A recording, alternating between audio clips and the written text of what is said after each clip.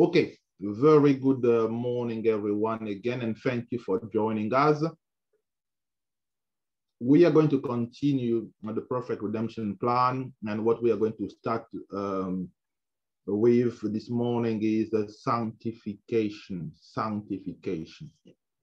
And it's a bit long, so I will squeeze it and just bring the juice out of it. You can talk about sanctification forever and ever, and we will never exhaust that subject.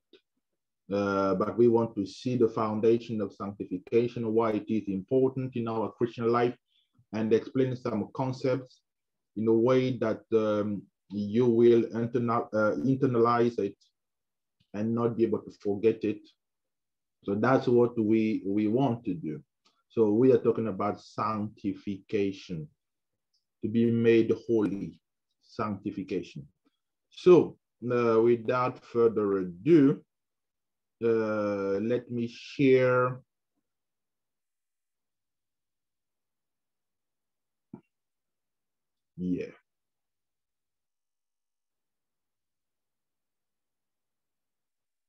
So that's what we want to study here, sanctification. That's where we are. So I told you to read, to listen to 6, the Perfect Redemption Plan 1. The Lord is my righteousness. Jehovah Tzidkenu, to read, to listen to 6, 7, 8, and 9. The 4 of them. So because sanctification was still in part 6, so that's why I said you listen to that as well. So it covers a lot of ground. So we are going to do that today, sanctification, to be sanctified. So the very day that you and I are born again, we are set apart for a divine purpose. So to be sanctified literally means to be set apart. To be made holy literally means to be set apart. So when I'm saying I'm sanctified, or I am a holy person, or I'm a saint, it's the same thing. I've been set apart for a divine purpose. So when you were born again, God already had in his mind what you wanted to be. And what does he want you to be?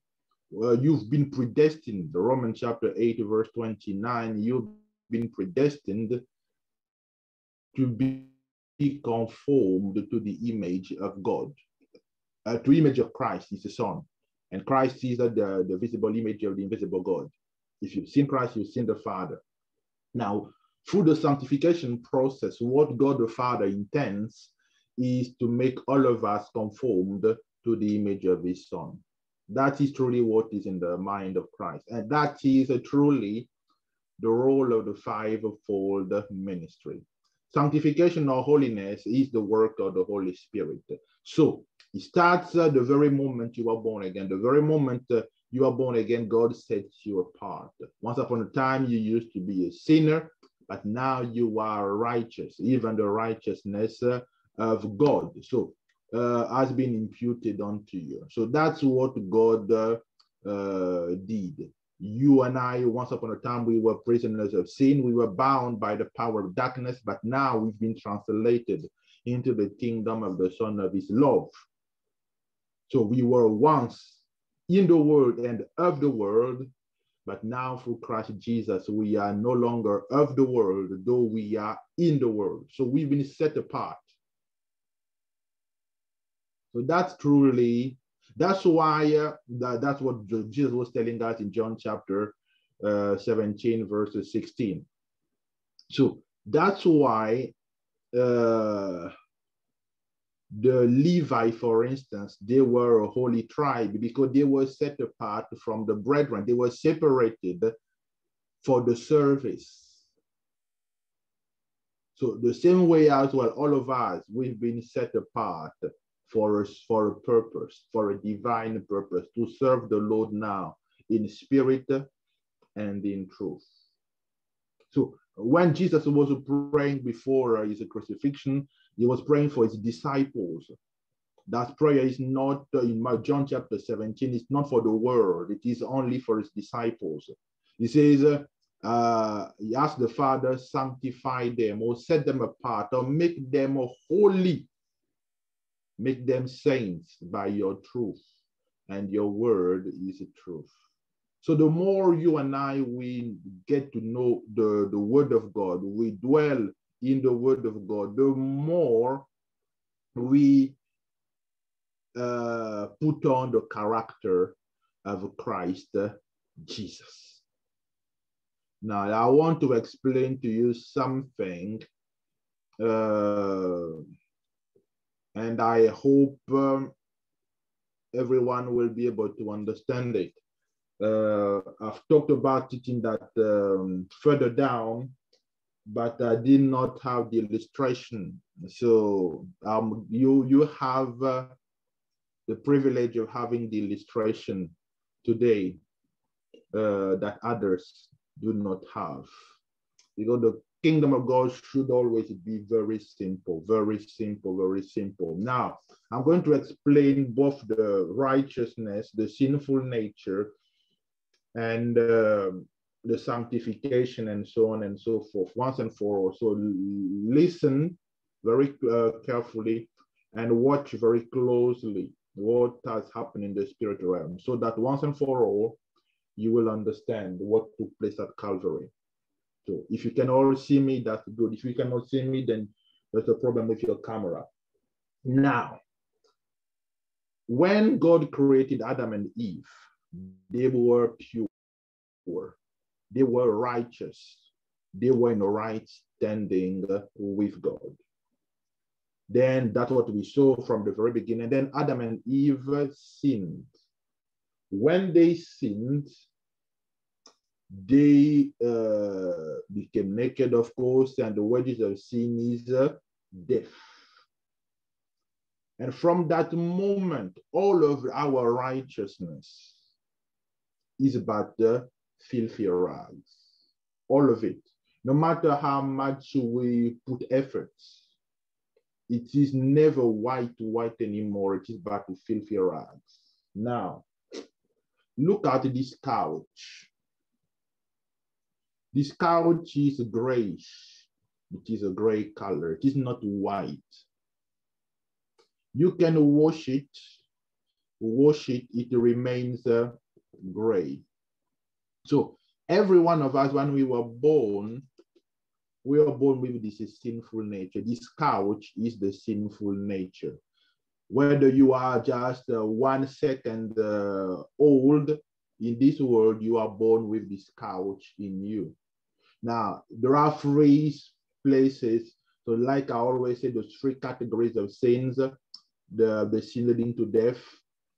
Here we have all the sexual sins. Here we have all the idolatry.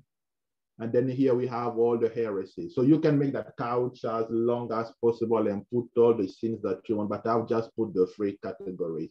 So they are in us. So even the best, even the high priest, when even Joseph, they tried us. That's why they could not go to heaven.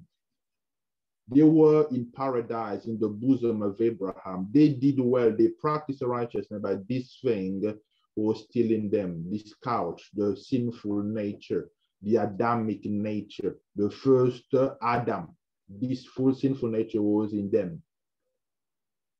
Now, sinning, when the Bible says, John the Baptist says that, behold the Lamb of God who takes away the sin of the world. He's talking about the sinful nature. God wanted to take away this sinful nature from us, which came with the fall of Adam. Now, sinning is this. You see the same couch now that is stained with different colors. Now, this is, like I said, the sexual immorality. No, let's put sexual immorality in the pink, and so attractive, you know. This is a sexual immorality. This is all idolatry. So the tarot card reading, necromancy, all that has to do with idolatry, they are packaged in this. So glitters attract so many people as well. And this is the heresy, all the heresies, the false doctrine, other gods, through the teaching, other prophets that are another way to God, all of this. Now, to sin is whenever I sit on this part of the couch. So this thing is already in me, the sinful nature is already in me. So once, if I say I'm a fornicator, what happens? God clothed me with, when Adam sinned, God clothed me, washed the sins, the blood of bulls and goats. He could wash away the sins, wash it away, but not take it away. The stain of sin could be removed from the robe of righteousness. So God killed an animal, clothed them with the skin of that animal or robe of righteousness, but this couch was still in them. And this couch with all those appetites of the three categories of sins were in them. And this in every unborn, non-born again person. So when I say I'm sinning, is I come and I sit on this part of this couch. So if I sit on this one, imagine this one has been soaked in a pink dye and glittery dye. So that stain, that dye is now on my cloth as well, my white robe. So my white robe is stained as well. So God, on the Day of Atonement, God did, the first thing that God did is, he washed my white robe of righteousness that was stained. And I became as white as snow, like David said. And also in the new covenant, also if we sin, if we confess our sins, he is faithful and just to forgive us and cleanse us of all unrighteousness. He still washes our white robe of righteousness. The book of Zechariah, Zechariah saw the high priest Joshua with a robe that was but filthy rags, and Satan was standing by his right side to oppose him and resist him. And the angel of the Lord, who is Christ Jesus, commanded that his filthy robes of, so he was the high priest, the best of them, not sinning. Otherwise, he would drop dead in the Holy of Holies. But it was but filthy rags, not white at all.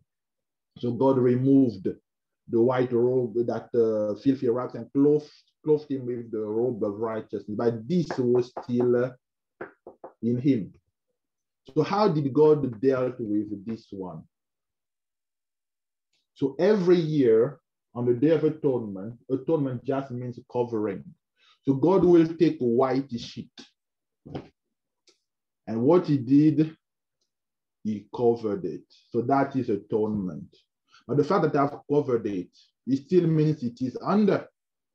It has gone nowhere, it is still under. That nature, those appetites, those desires were still there. And since it is soaking wet, I will come again and I will sit on this one. And I'm stained again. So God, the next year, he needs to wash me again and put another sheet to cover that sinful nature. So that's what happened every year. That's why they offer the sacrifices every single year, to cover the sinful nature, to cover this, especially this couch, so that you will not sit. But unfortunately, they would come and sit again. People like us, Joseph, they truly resisted. That nature was in them. That they were born with that Adamic nature, but they truly resisted to sit on this couch of sexual immorality, to sit on this couch of idolatry. Shadrach, Meshach, and Abednego, they refused to sit on this couch of idolatry, the golden calf. They refused. We are not sitting on it in this matter. We'd rather die. Now, what the blood of bulls and goats could not do is to remove this. That's why every year they were to cover it with a new sacrifice of an animal. But in the fullness of time, when Christ Jesus came, he was now the solution, the last Adam. He could now deal with the not coverate atonement, but a remission, entire removal. That's what we are talking about, entire removal. Now, when Christ Jesus came in the fullness of time, he did not sin like Adam, because he was not born of a man. He was the seed of the woman. So Jesus was not born with this couch in him. Yes, this is the only advantage that Jesus, the Son of Man, did not, he had that we don't have. He was not born with this couch in him, with this sinful, Adamic sinful nature, because he was not the son of Joseph, he was the son of Mary, the seed of the woman, so that this sinful nature will not be in him. So it was easy. He was tempted to sit on this couch, but he resisted. Like Paul says to us in Hebrew, we have a high priest who can sympathize with the feelings of our infirmity, because he was tempted in every way, just like we are, yet without the sin. And we saw in the wilderness, Satan also came and tempted him with the glory of this world. If you only bow to me, I will give you all the gold, all the silver, idol worship, and you would have all the things. There were so many women around here. Don't you think that one of them wanted to marry Jesus? Of course. Women are always wanting to marry. It's natural. God created marriage. So there were so many women around here. They wanted to marry as well. And some of them even might have proposed to him some wrong things. But he refused to sit on the couch of sexual immorality. And the couch of heresy, he refused to sit on it. He did not practice any of the sin leading to death. And he did not have this. So that's why when he died for us, his blood had more power than the blood of bulls and goats. What the blood of bulls and goats could not do, the blood of Jesus still washes our robe that we've stained, and he clothes us with the robe of righteousness. Praise the Lord. He forgives all of our iniquity, just like the blood of bulls and goats couldn't do. But what the blood of bulls and goats could not do, that Jesus is now doing for us, now done for his blood, for every person that believes in him, is to completely take away this sinful nature. Completely. Behold the Lamb of God who takes away the sin, not the sins, the sin, the sinful nature especially. So he has washed you from staining yourself with any of those sins. Done away with this one. But this one that was in you, you were bent on backsliding. That's why he said in that Hosea chapter 14, verse 4, that we saw on Wednesday, he will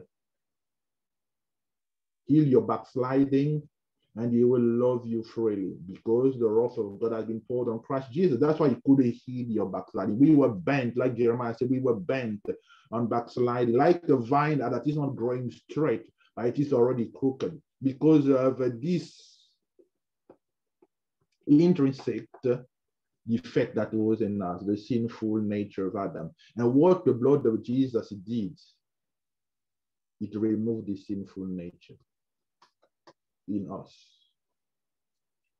That's why now when you are in Christ, Paul says to you, you are a new creation. You are not a new evolution. That God is trying to clean this cow so that they will become brownish, grayish, and then put some bleach on it to make it white. That's not what God is doing. He completely removed it. Completely. That's why Paul said, the things that I used to do, I do them no more. He completely dealt with it. If we understand what took place at Calvary, then our Christian walk is going to be a walk of victory. That nature is no longer in me. That's why you are a new creation, not a new evolution, a new creation. All things have passed away. Behold, all things are new and all things are of God. That's why Throughout the Old Testament, the Holy Spirit did not dwell in them because the sinful nature was in them. So though outwardly they were clean, they refused to sit on this couch that is staining the right robe of righteousness. And whenever they did sit on it, they would confess, they would offer an animal sacrifice every day. There was an animal sacrifice in the morning and the evening for the sin of the nation. And on the Day of Atonement also there was an animal sacrifice. They had to cover on the National Day of Atonement, to cover again, to wash the white robe of righteousness that they've stained. Every single day they offered it. But in the fullness of the time, Christ came, died for us once and for all. When Paul is explaining the book of Hebrews, Christ is no longer coming to die again for sin. No. He has dealt with that once and for all. Truly, like Paul says, and Peter says the same thing. Paul says in Romans chapter 6, sin should no longer have dominion over you. That nature is no longer in you. You were crucified with him, buried with him. Now you are a new creation. All things are passed away. Behold, all things are new. And all things in you are of God. There's no more this nature. Even David, the Holy Spirit rested upon him and never departed, but the Holy Spirit was not in him because of the sinful nature. In the New Testament, the only reason the Holy Spirit dwells in us because this one is no longer. So if you do not understand those basic things, if the church doesn't understand those basic things, that's why we are called saints or holy people. God has dealt with this through the blood of Jesus. What the blood of bulls and goats could not do to take away this sinful nature, God has dealt with. That's why sin has become a choice. If we sin, not when we sin. We are not expected to be sitting here all the time because that nature has been dealt with. So if now we sin, if we happen to sit on one of the side of this couch, if we confess it and we forsake it, he's faithful and just to forgive us and cleanse us from all unrighteousness. Now that this couch is removed completely, so what is happening is God now wants us. That's now our part, the main part of sanctification. Where are you? I'm looking for you. Is to enthrone Christ Jesus, the King of righteousness.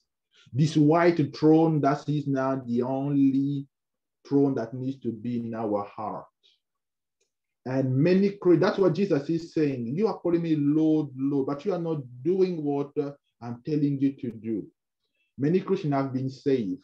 Hallelujah. So meaning they are born again. This one and this one, they've been taken away from the life. And God has washed the sins away. They are white as snow now. But Christ has not been made enthroned. The only potentate, like Paul said to Timothy, the King of Kings and the Lord of Lords. They've not crowned Jesus in the heart, the King of righteousness. Our Melchizedek. Melchizedek is the King of Salem, or King of Peace, and the King or the Prince of Righteousness. This is what is imputed unto us. But just like in the book of Judges, in those days, there were no kings. Therefore, everyone did what was right in his own eyes. That's the problem of the church. Because though it has been imputed unto us, but we've not allowed Jesus to be enthroned, the King of righteousness in our heart. That's why we are doing what is right in our own eyes. And the purpose of sanctification is that the Holy One of Israel, even Christ Jesus, would come and be enthroned in your life. He will now live his life through you by the power of the Holy Ghost. That you would yield, you will abdicate your throne for his one, like Jonathan removed his armor and gave it to David. David said to David, you are going to be king. Jonathan was supposed to be the next king, but he removed his armor, he removed his everything that he had, he gave it now to David, and David gave him the shepherd thing. He said now to David, you are going to be king, and I'm going to sit next to you. So it is now allowing the son of David, Christ Jesus, to be enthroned in our heart. That is the job of the church.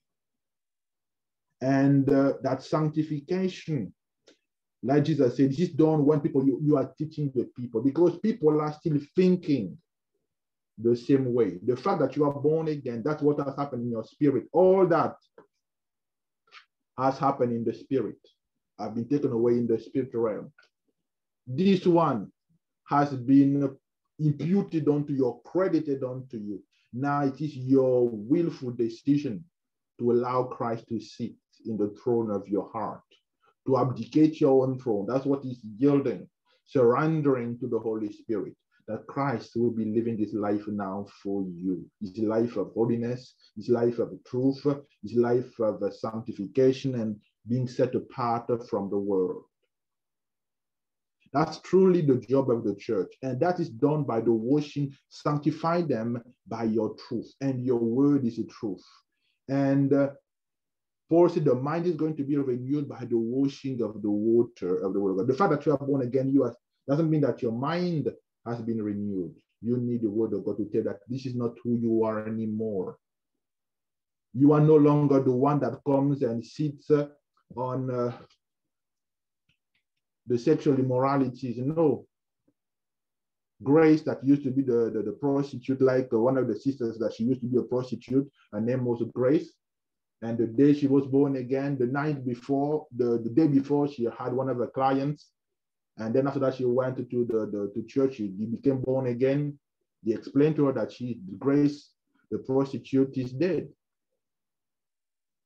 So the next day, the client came and said that in Africa, you always send the boy, go and ask if Auntie Grace is there. Say it's Uncle so-and-so.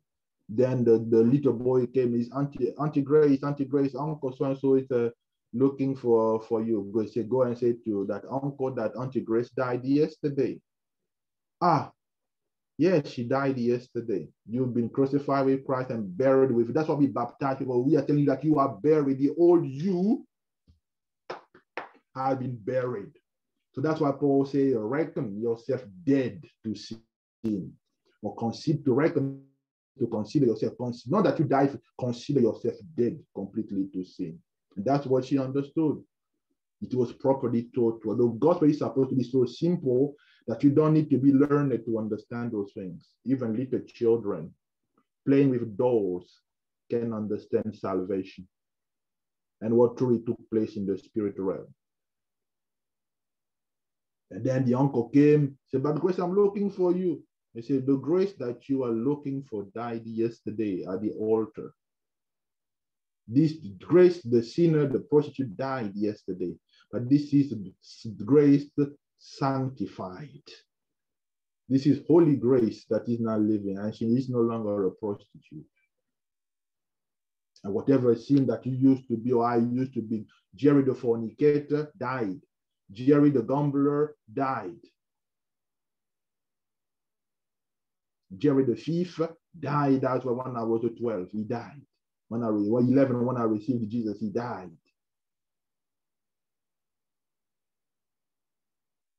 So this has happened in the spirit. Now the role of the church is to tell you who you are, because you don't know who you are now. You don't know what took place in the spirit.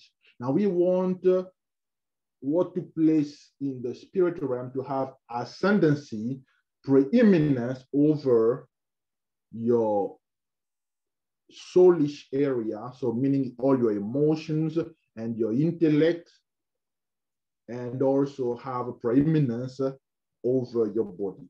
Living in the spirit is allowing what happened in the spirit to dominate what is happening in your soul and what is happening in your body.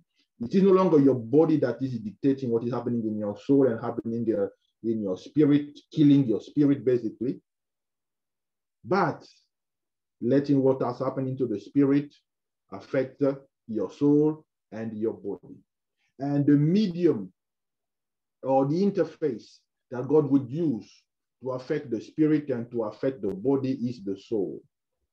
So your intellect and your emotions. So that's why we preach the gospel. You are going to be sanctified by the kind of word that you have received. The more of the truth of the word of God you know, the more peculiar. Peculiar doesn't mean that you are strange or awkward, that you are unique. You are no longer like the common people out there that are living the life like animals. I like the French versions. The French version of the Bible in 1 Corinthians talks about l'homme animal, the ape man. So basically, yes, they were right. Man descended from a monkey or from the ape, but that's the one that is not born again. We were created in the image of God. Hallelujah. We did not descend from any animal. We descended from God. He created us. We are the image of the invisible God now. And then because he's holy, we are also holy. So now the greatest part is the sanctification now. Preparing the people with the word of God to be conformed. That's the purpose for which God saved us. To be set apart for a divine purpose. That is a sanctification.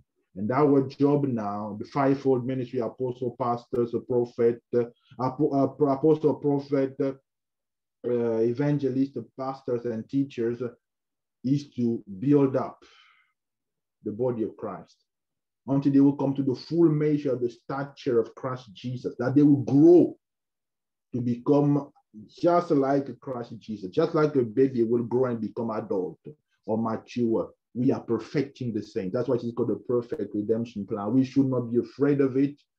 It's the perfect. We are perfecting the saints. That was the plan of Jesus in the Beatitude. He keeps on saying you need to be perfect as your Father in heaven is perfect, because he was going to deal with this one that was our problem, the Adamic nature and practicing sin. Now that this one has been dealt with, so if you continue to practice sin, John says to you, my little children, let no one deceive you. He that continues to practice the sin is truly of the devil, because the devil sinned from the beginning. If truly you are born again, is a seed, remains. This one has been dealt with, that sinful nature has been dealt with, and now you have the righteous nature of King Jesus enthroned in your heart. How can you continue to practice sin? Then truly you are of the devil. You are deceiving yourselves. So if we've understood that illustration about those sofas, that's why there is no more sacrifice for sin. Paul says in the book of Hebrews chapter 10 from 25 to the end, if we willfully now continue to sin, there's no more sacrifice for sin, but the fearful expectation of a judgment. And in Hebrews chapter 13, that's why he's talking to the born-again believers. If you continue to live in fornication, there's no, I'm pleading the blood of Jesus. Either you are not saved or you are saved. You need to define yourself, whether you're a backslider. If you're a backslider, praise the Lord, then you know who you are. But if you are truly a Christian and you say that, oh, I'm still living in fornication, God says marriage should be honored by everyone. Hebrews chapter 13, verse 4, because fornicators and adulterers, God is going to judge them. He did not say it is under the blood of Jesus, because there's no more sacrifice for sin. This one has been dealt away with. That sinful nature. So you should no longer be continuing in sin, because the righteousness of God has been imputed unto even the righteousness of Christ. So enthrone him king over your life. Why do you call him Lord, Lord, and you don't do what he says to you?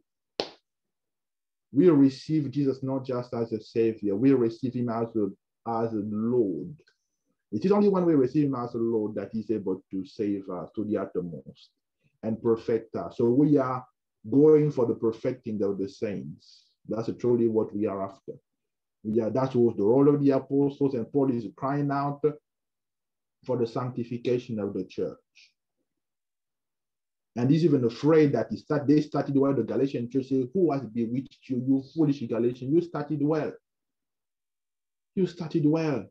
I want to present you a chaste virgin. Not just your robe of righteousness is clean, white now. I've washed it, all the sins are, but you are no longer staining it. Keep on sitting here again and again and again, staining. I'm afraid that my labor might have been in vain. I'm afraid of what I'm going to say to Jesus when I'm going to stand before him. Most of the time when I weep before the Lord, I don't weep because person in the church does not have a paper. I don't. That's not what I weep for. No. Or someone doesn't have a job, that's not what I weep for. Never, never, never. I know that's just a battle. We will fight through it, and the Lord will move that mountain. Most of the time when I weep before the Lord, this is when the people are sinning. And most of the time when the Holy Spirit is grieved, as you read it in Ephesians, this is when the people are sinning against him. It grieves the Lord, and the true man of God will be weeping like Paul, will be weeping like Jeremiah over the sins of the people, weeping like Daniel. We are weeping for the wrong things because our ways are not the ways of God. What is dear to God is not what is dear to us. So sanctify them by your word. And your word is truth. When you hear more of the word, that's why you need to spend your time in this book. Your life will be transformed. People will not know what is happening to you because you are no longer going to be conformed to the world. You are going to be transformed by the renewing of your mind. We are going to work on here. It's going to affect the spirit and the body. In Jesus' mighty name. So let us, after that illustration, now let us go back to, yes. So God is going to sanctify us by his word, because his word is truth. So like I said to you, as you discover the truth of God, even your body also is going to be sanctified, because Paul tells us that we should no longer be conformed to this world or this age, but we should be transformed by the renewing of our mind, that we will present our body a living sacrifice, holy and acceptable, which is our reasonable worship.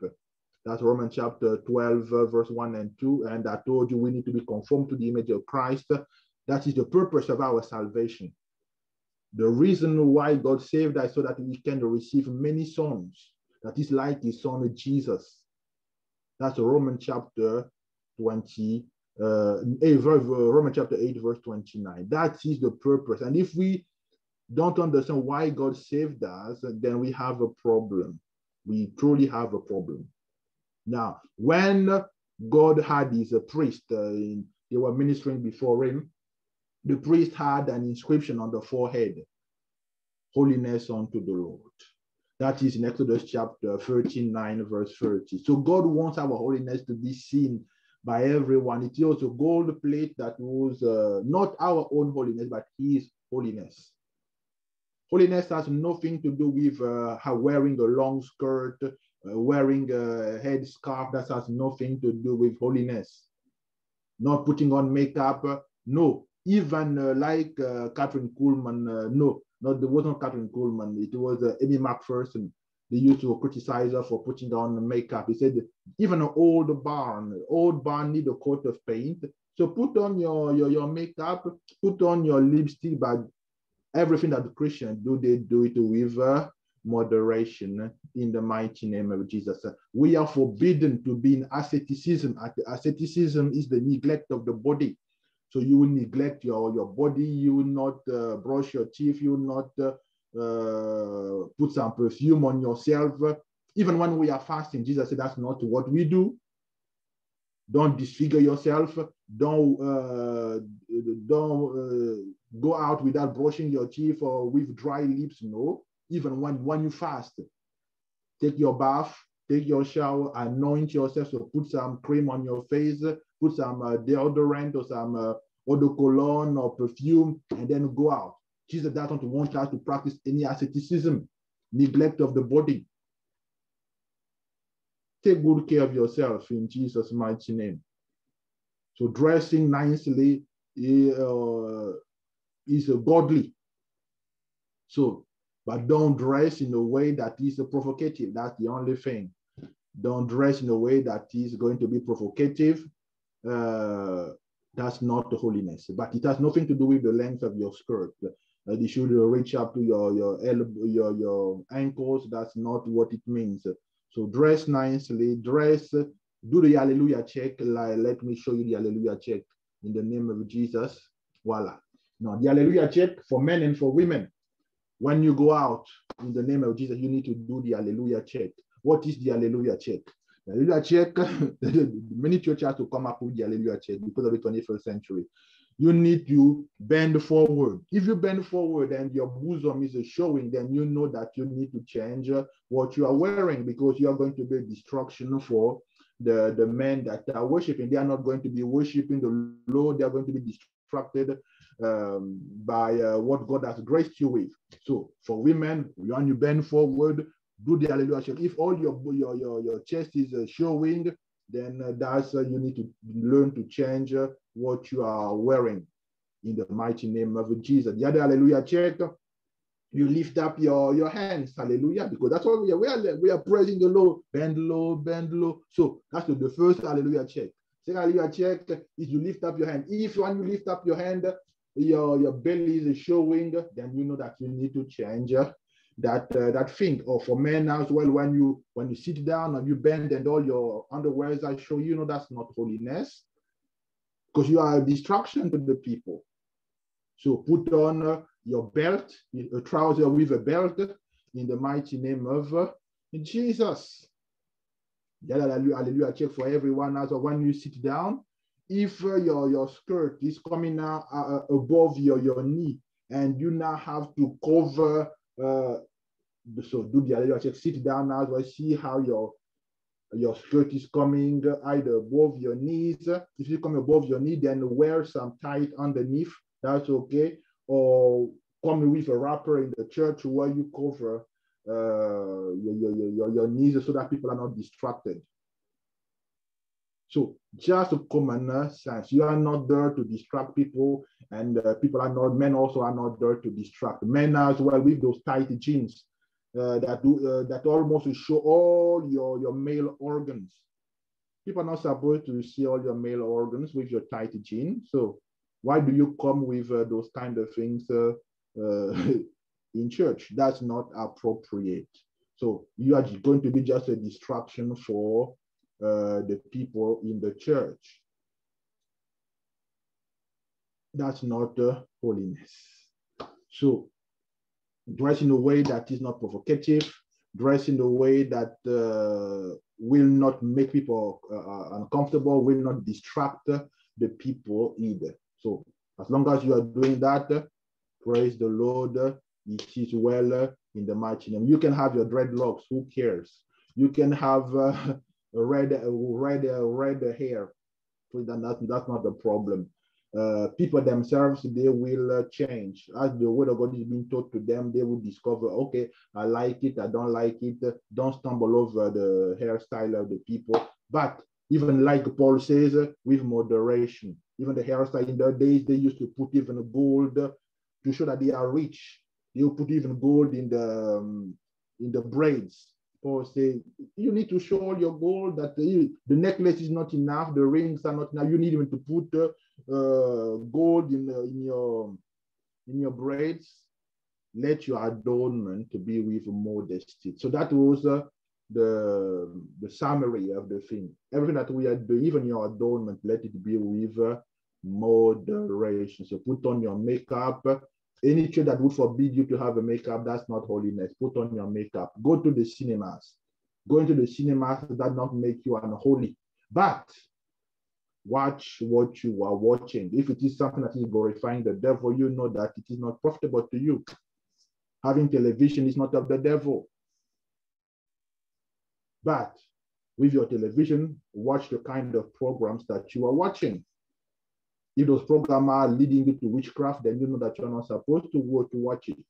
Harry Potter and the Scooby-Doos and all the other things, you know that it is not glorifying. Even some comedies that are now LGBT comedies and so on and so forth that are pushing the gay agenda or always talking about obscene things, lewd things. You know that Christians are not supposed to watch those kind of things and be laughing on those things. If you are laughing when they're making sexual jokes, it means that you, in your heart, you still have that perversion.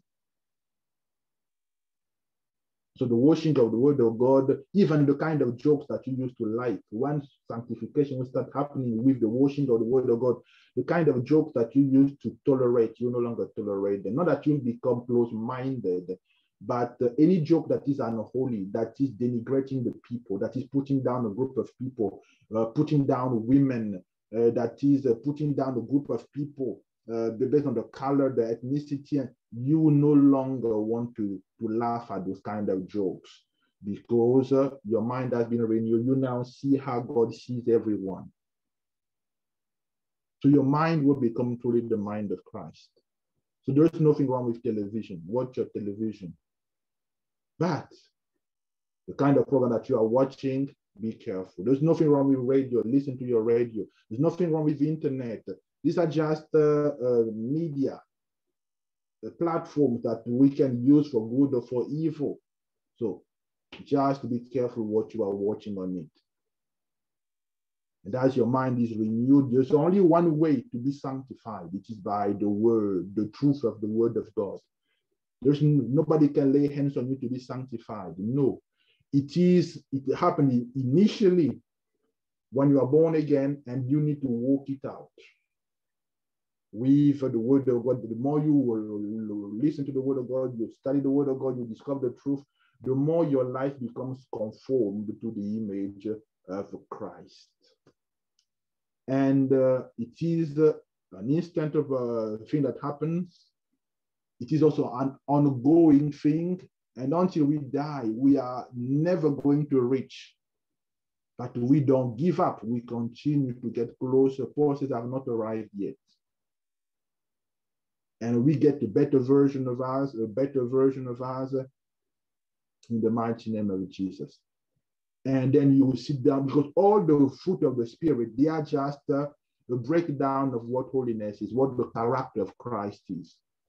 Because the fruit of the Spirit are actually the character of Christ or holiness. Like Paul, the same Paul says in Ephesians, now the fruit of the Spirit is in all righteousness, or righteousness and holiness. You can interchange those words. The one who practices righteousness is holy. The one who is holy, he practices righteousness automatically. So you can interchange those two words. So as we study the word of God, we discover who we are. We now become people of convictions, and our life changes. We now start to read the fruit of the Spirit, and we want to be like that. When Wigglesworth was born again, he had an anger problem. So locked himself up for 10 days. God, you need to deal with this anger, because I know I'm now born again. And this thing is no longer supposed to be in me. You need to deal with that once and for all. People used to wait upon the Lord to deal with those things. We no longer wait upon the Lord to exchange. He would take our rubbish, he would give us his nature now to renew our strength. That's what they did. That's why in those days when they would convert a believer, they will most of the time have him fast 3 days and 3 nights without food.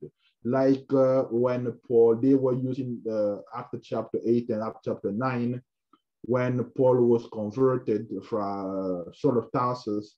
He fasted for 3 days and 3 nights, and Ananias came and ministered to him. So that's what the Christians of Azusa were using.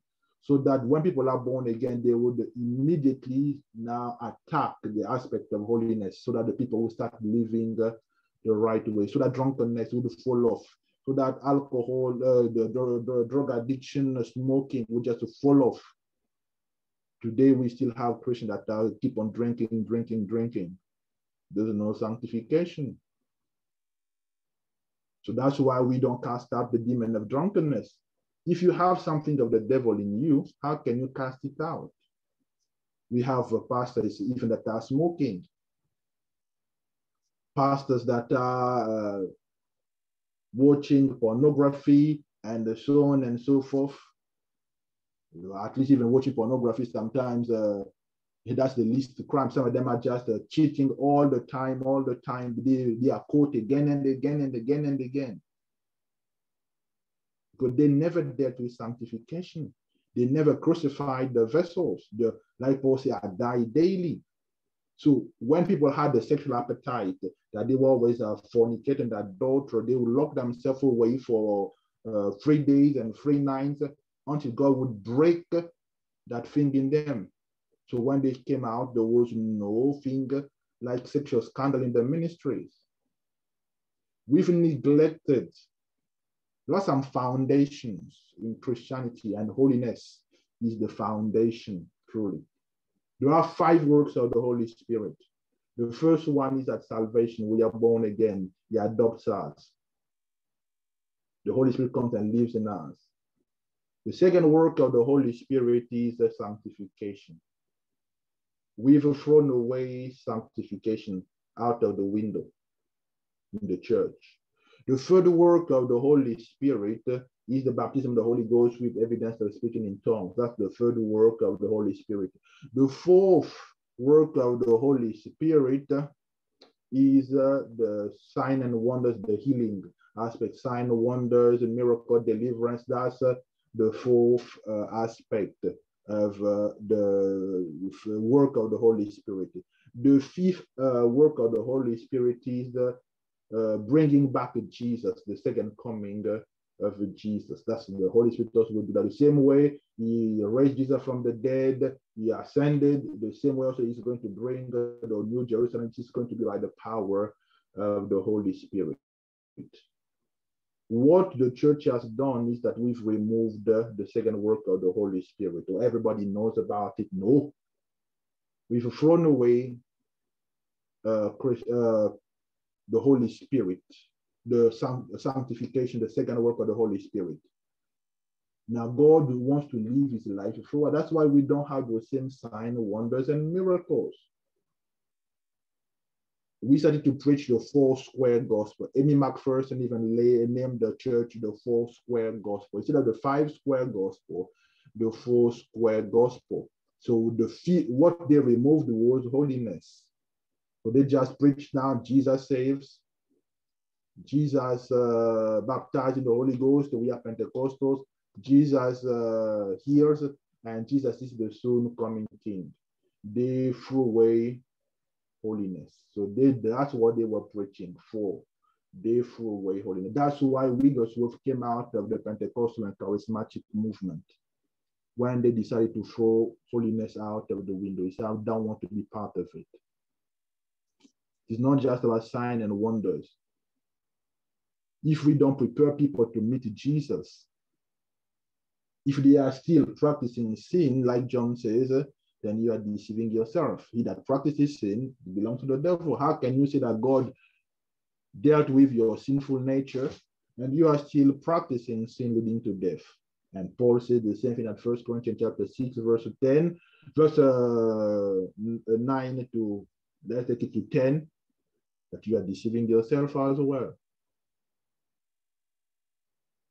So that's truly what we need to go back to. And we will revisit that in another form in Jehovah Shammah, because for the glory as well to happen, sanctification is crucial. For a closer walk with God, sanctification is crucial. Because God is a holy God. That's what is the problem. Now that he has dealt with it, he can come and dwell with us, but we are still fooling with this one. Yes, now that's why that Romans chapter 8, verse 26 and 27, while the Holy Ghost is groaning in us, it was groanings were first mentioned in Exodus chapter 6. He was groaning because of the sins. And most of the time when the Holy Ghost is groaning, is weeping inside us, it is because the temple is unclean. It's unclean. The temple is unclean. And the Holy Ghost is uncomfortable. That's why it's groaning. May God help us. That's why when we pray for the salvation of the people, we are groaning, because he's groaning for the sinners to be saved. He's weeping for the salvation. In the mighty name of Jesus. So now let's go back to our, so I've summarized a lot of things, given it a better understanding. So that's what God wants holiness to be seen, to be evident in the life of everyone, not you are holy and nobody knows it. It was on the forehead of the high priest, holiness unto the Lord. So the Lord wants to purge us. He wants to purge us so that we can serve him. He wants us to have the mind of Christ. So, like I said, Paul is telling us in Timothy, in 1 Timothy chapter 2, verse 9, he says that we should be moderate in our dressing and our adornment. So that's what I've addressed, moderation in our dressing. So in the Old Testament, like I said, the priest was supposed to be holy, set apart. But in the New Testament, all of us have been made priests.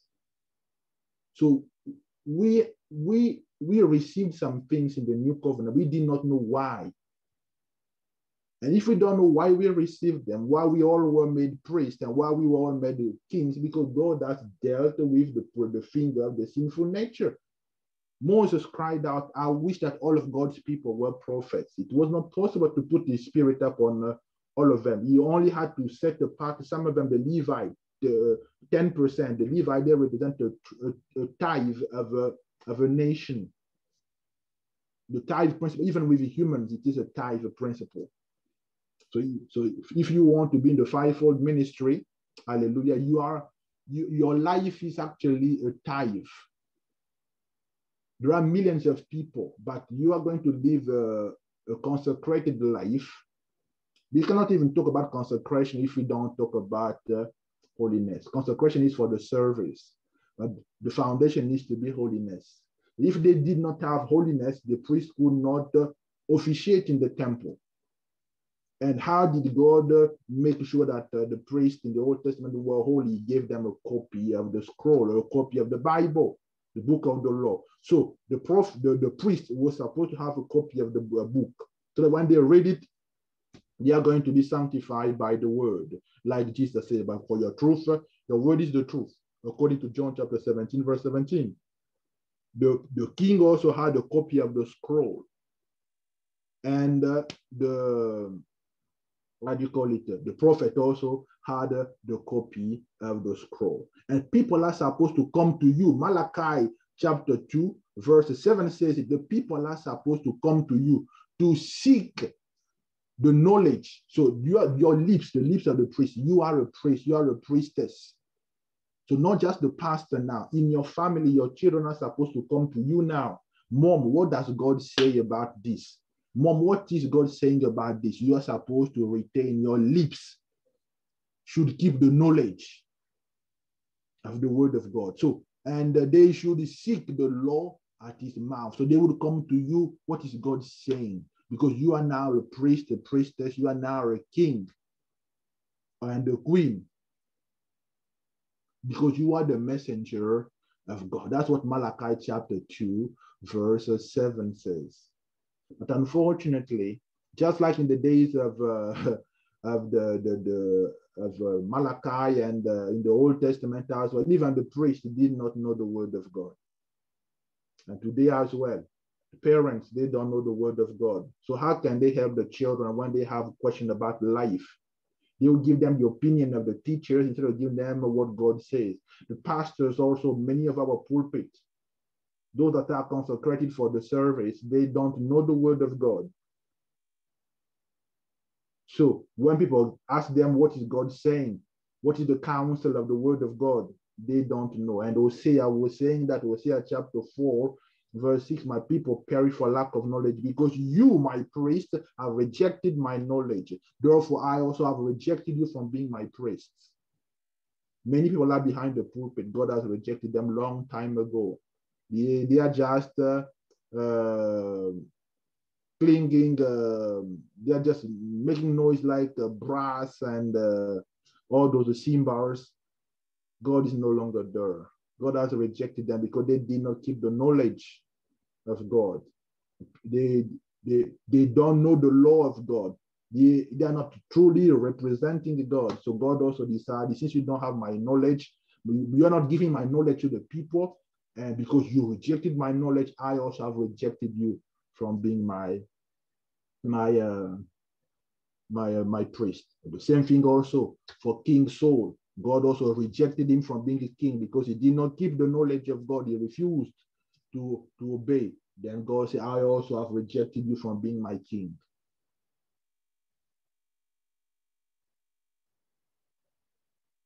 So that is where we need to go back, because we are all kings and priests.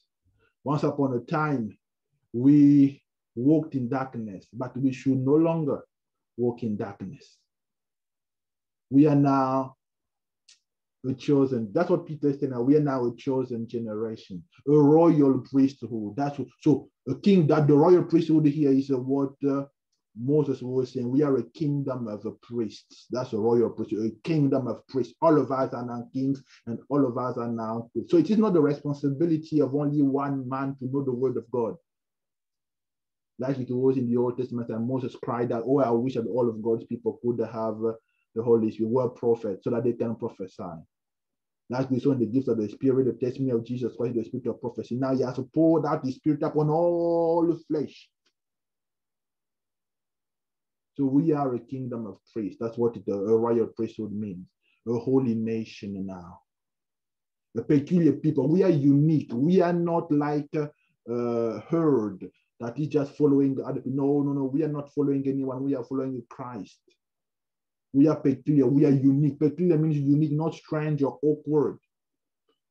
The pagan wants you to feel awkward and strange because you are not following in the flood of dissipation. But you are not awkward. I want you to know you are peculiar. You are unique. So that we should show forth the praises of him. When people see the life that you are living, that I'm living, it would show forth the praises of him who has called us out of darkness into this marvelous light. That's what Peter told us in 1 Peter chapter 2, verse 9. So that is our job. To shine. To shine. To shine around us, to shine in our community, to shine. This is what we want to do, to shine in our community. And by the power of the Holy Ghost, as we read the word of God, as we become doers of the word of God, our life effortlessly is going to be transformed because our mind also is being renewed. So you and I, we have the mind of Christ. So don't struggle in your life that I don't know what to do. You have received the mind of Christ. That's what 1 Corinthians chapter 2, verse 16 says. You have the mind of Christ. Now, what is our problem? We need to permit or allow. Sometimes we are resisting that mind of Christ because we were not used to think that way. But in the spiritual realm, that mind is in us now. Now, for us to allow that mind of Christ to function in us, we need to learn the word of God. We need to learn how God thinks, what is his counsel about a different situation in life. That's how the Holy Spirit will be able to live through us, to think through us. When Galatians chapter 2, verse 20 says, it is no longer I who live, but Christ lives in us, in me, and the life that I now live in the flesh, I now live by the faith of the Son of God who loved me and gave himself for me. Not that Paul died literally, no. He allowed his mind to be renewed so that he was now thinking the way Christ was thinking and now acting the way Christ would have acted. That's what it means, that Christ is now living through me. That we are, like John the Baptist puts it, I'm decreasing and Christ is increasing. Basically, people are seeing less of me, but they are now seeing more and more of Christ. So that's why even where Christ was crucified, he was crucified on the place of the skull. Where he was crucified was called Golgotha. It means the place of the skull. That's so that you can receive the mind of Christ. That's John chapter 19, verse 17. So allow that mind to be in you. Don't hinder it. Allow it to be in. That's what Paul is saying to us in Philippians chapter 2, verse 5. Let this mind, permit or allow this mind be in you that was also in Christ Jesus. As we study the word of God, we are going to be able to renew that mind.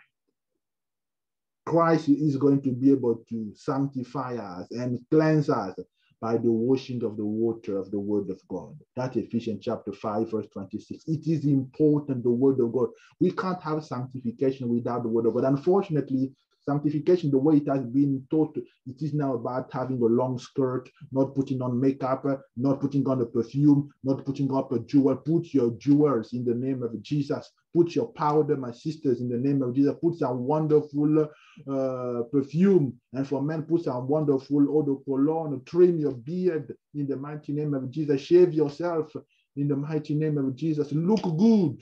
Hallelujah. Don't look like a bum in the street. That's not holiness. So you don't need to dress like John the Baptist with a camel hair and a belt of leather, made of leather, having a strange diet. Peculiar, I told you, peculiar doesn't mean strange and weird. So you don't need to be eating locusts and honey for your diet and make people uncomfortable, think that you are crazy. That's not holiness.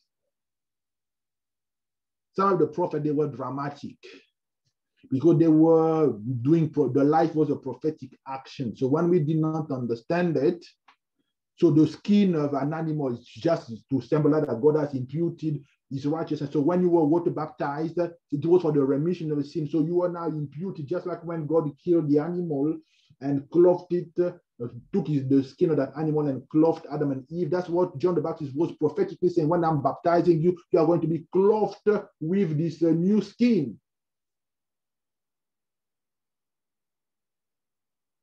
It was a prophetic action. So you don't need to dress like John the Baptist. You don't need to be a Nazarite, have long dreadlocks if you don't want it. If that's your style, praise the Lord. But you don't need to have dreadlocks to be like Samson. It was a consecration. This outward appearance of consecration. It has nothing to do with consecration. Consecration was of the heart, living a holy life. And Samson broke all the things of holiness. He went and married a pagan. That was the first thing. Second, he started to visit a prostitute. Third, he started to live in drunkenness. Fourth, he started to live in fornication with Delilah. He broke all the things about holiness and consecration, but he kept the hair. But it was never about the hair. So when they cut his hair, God has already departed a long time away from him. So even now, when he received strength to kill the 3,000 Philistines, it was first of all because he repented. His hair has not even grown to be as long as they used to be. For 40 years, he did not shave his hair. So imagine how long those dreadlocks were. And here he was only in prison for not even a year. So this hair has not grown to be dreadlocks. So it was never about the length of the hair. It was about the consecration, the holiness and the consecration to the service. So it was an outward appearance of what was the internal consecration. So like Paul is teaching, like all those things, we don't need them anymore. Like the circumcision, it was an outward sign that God has imputed, credited righteousness. So if circumcision is for men, is not your tradition, you don't need to do that. For medical reasons, if you want, for hygiene, if you want to do that to your son, praise the Lord. But you don't have to if you don't want to, if it is not your culture. That's what Paul is. Paul even was stoned by the Jews, beaten up because he started to say to people, stop even the circumcision. You don't need it. if it is not your culture. It was a cultural thing, but God used it as a symbol that he has imputed righteousness. You can be circumcised and you are living like a dog. Is that you're being a righteous? No. So all those outward signs that they used to have in the Old Testament, we don't need them anymore. If you want to follow them, praise the Lord, but you don't need to force anyone else. So dress nicely, smell good, hallelujah. You see your brother Jerry dresses nicely, hallelujah, because he understood holiness has nothing to do with wearing rags. It is about your heart and being moderate in everything that you do in the mighty name of Jesus. So that's what we want, the true kind of holiness. So the blood of Jesus is truly speaking on our behalf. So the Bible says that we are the elect of God. So he picked us out of the world according to his foreknowledge. And then he did what he sanctified us. The reason why he sanctified us is so that we can obey him. And sprinkle the blood of Jesus and spoke grace unto us, a peace, and the peace be multiplied. So when you are going to live in sanctification through the blood of Jesus that set you apart, the grace of God is going to be multiplied in your life. The peace of God is going to be multiplied in your life as well in the mighty name of Jesus as you continue to obey him. That's what Peter is telling us in 1 Peter chapter 1, verse 2 in his greetings. So though we are still in the flesh, but we are, the moment we are born again, we are always in the spirit. The moment you are born again, because your spirit is now alive. Your spirit is now alive. So that's why God does not want us to continue to walk in the flesh. Walking in the flesh means doing the things that are contrary to the Bible. That's how simple it is. So whenever you are doing things that the Bible forbids us to do, whenever you are behaving the way God doesn't want us to behave, you are being carnal, you are walking in the flesh. But whenever you are doing things that the Bible recommends, you are being spiritual in the mighty name of Jesus. So if anyone does not have the Spirit of the Lord, is none of his. So that's Romans chapter 8, verse 9. So you have the Spirit of the Lord, so you are always in the Spirit. Now that you are always in the Spirit, now walk in the Spirit, meaning do the things that are in accordance with the written word of God. Because our Father, God is Spirit.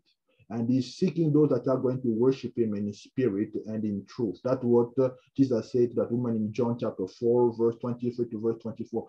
Being in the spirit doesn't mean that you are floating in the air or you are being weird. Like when you go to some prophetic groups, they are so weird that even people that are not Christian, when they come into the midst, they just run away from them. You don't need to be weird when you are prophesying. Some people, the moment they were speaking a normal English with you. But the moment they start to prophesy, they start to speak in King James. Thus says the Lord, thou shalt not. So but 1 minute ago, you were speaking the normal English. Why do you need to speak in King James? I don't understand King James English. Speak plainly. So being in the spirit is when you are born again. You are always in the spirit. Now walk in the spirit.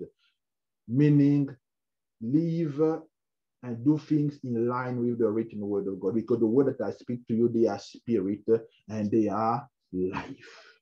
Don't be weird when you are prophesying. Don't be weird when you are sharing the word of God. It is just do it as if you were just striking a conversation with someone. It should not be awkward. So we don't want to have a wrong understanding of being in the spirit. That's what I said. You don't need to pray in tongues to be in the spirit. You are always in the spirit. The moment you are born again, the Spirit of the Lord is in you. You are always in the spirit. You are seated at the right hand of the Father in the heavenly places. That's where you are. You are always in the spirit. You never come out of the spirit unless you decide to backslide and you die spiritually. You are raised with him. You are seated with him at the right hand. You are always in the spirit. So let us avoid having the carnal mind, but let us have the mind of Christ now. Think like Christ. Act like Christ. Allow this mind to be in us. 1 Corinthians 2:16 and Philippians chapter 2, verse 5. We need to allow that mind. For that, we need to renew our mind, to wash it. We need to brainwash ourselves with the word of God. I used to pray, God, brainwash me with the word of God, that I would only speak the word, think the word. Ephesians chapter 5, verse 26. You need to believe in your heart that you've been set apart. You've been sanctified the very moment you are born again. It is now that you are holy. And you need to purpose in your heart, no longer to practice sin, no longer to come and sit again on this couch of sin any longer. And the more you spend time with the Lord, the more it renews your strength, and those desires of sinning no longer happen. And God will give you advice in the book of Psalm chapter 1. David gives us a secret. He does not sit with the scornful, he does not sit with the sinners. If you become a Christian and your circle of friends are still the same, it tells me the kind of Christian you are. If all your friends are still those that are going to 9 clubs and party and you call them your friends, it tells me the kind of friends you are, the kind of Christian you are. And I can already even foretell what might happen, because you will soon backslide. Because don't be deceived, evil company will corrupt good habit. You are not going to corrupt them, they are going to corrupt you. So David said, Psalm 1, that's the first thing I do. I'm not going to sit with them. I'm not going to be in the company, walk in the path. No. I'm going to stay with the righteous. That's why we need to befriend the people. The moment they are born again, we need to become the friends. Otherwise, they will go back to the wicked friends. And the wicked friend will start putting them down. Why are you acting so weird? Why are you this? Why don't you drink with us anymore? Why don't you smoke with us? Why don't you come clubbing with us anymore? And so on and so forth. And they feel now ashamed and bullied, and peer pressure start happening, and they go back into the world. But if now we befriend them, that's what Christianity is, a family. We befriend them, we start to call them, we start to visit them, then they now are attached to us because we have now the same value. Show me your friends, I'm going to tell you who you are truly. And where you are going is based on the friends that you have around you. And I will know that this person wants to go far with the Lord because of the kind of friends he has surrounded himself with. But if I see you with the kind of friends you have, I say you don't want to go any far with the Lord. You just want to stay at Gilgal. So that if you sin, you go and take again the bath to wash away your sins. You don't want to go yonder at Bethel, in the house of the Lord. You don't want to go yonder at Jericho. You don't want to go at the Jordan. There's always a deeper walk with Christ, a higher level of sanctification. And that is our responsibility, our own choice in the name of Jesus. So you don't need to wait to be canonized. So when you die, the Catholic Church will canonize you and call you saint. You are saint the moment you are born again. Now live out that sanctification of God. Be unique. Be different from the world. Be separate from the world. Mary had children other than Jesus. James and Jude, the brother of Jesus. He had sisters as well. So she did not remain virgin. So stop calling her Virgin Mary. That's religion. So that they would think that if you need to be holy, you need to be a virgin.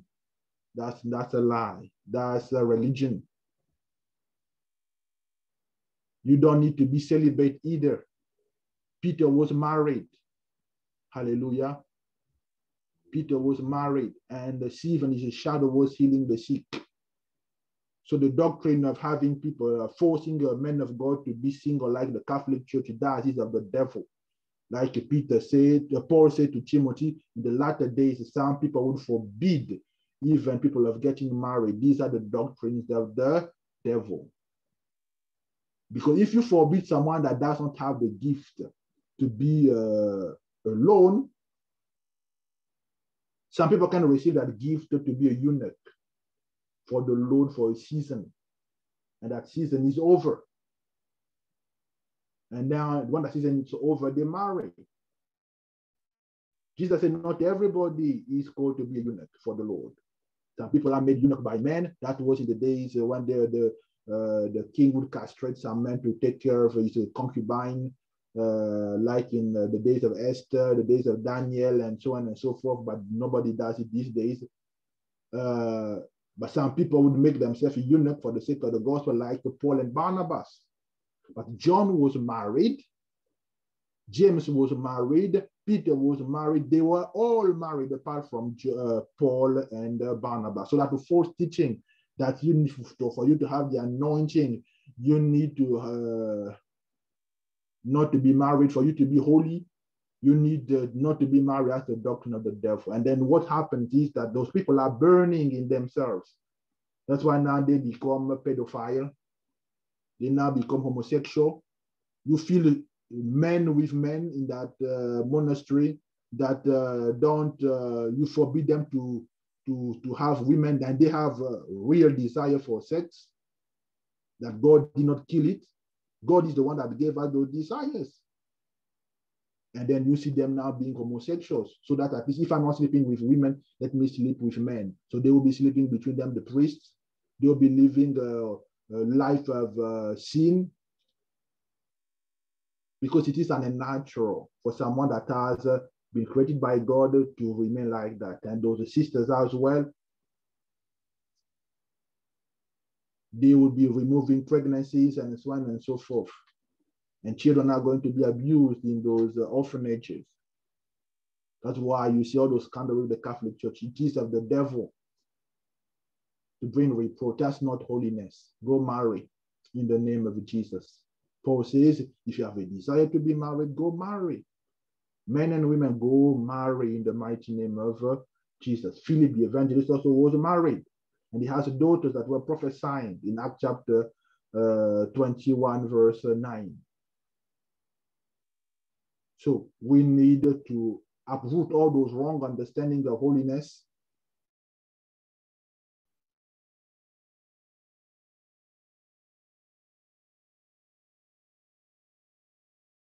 You are born again, you are accepted in the mighty name of Jesus. Now,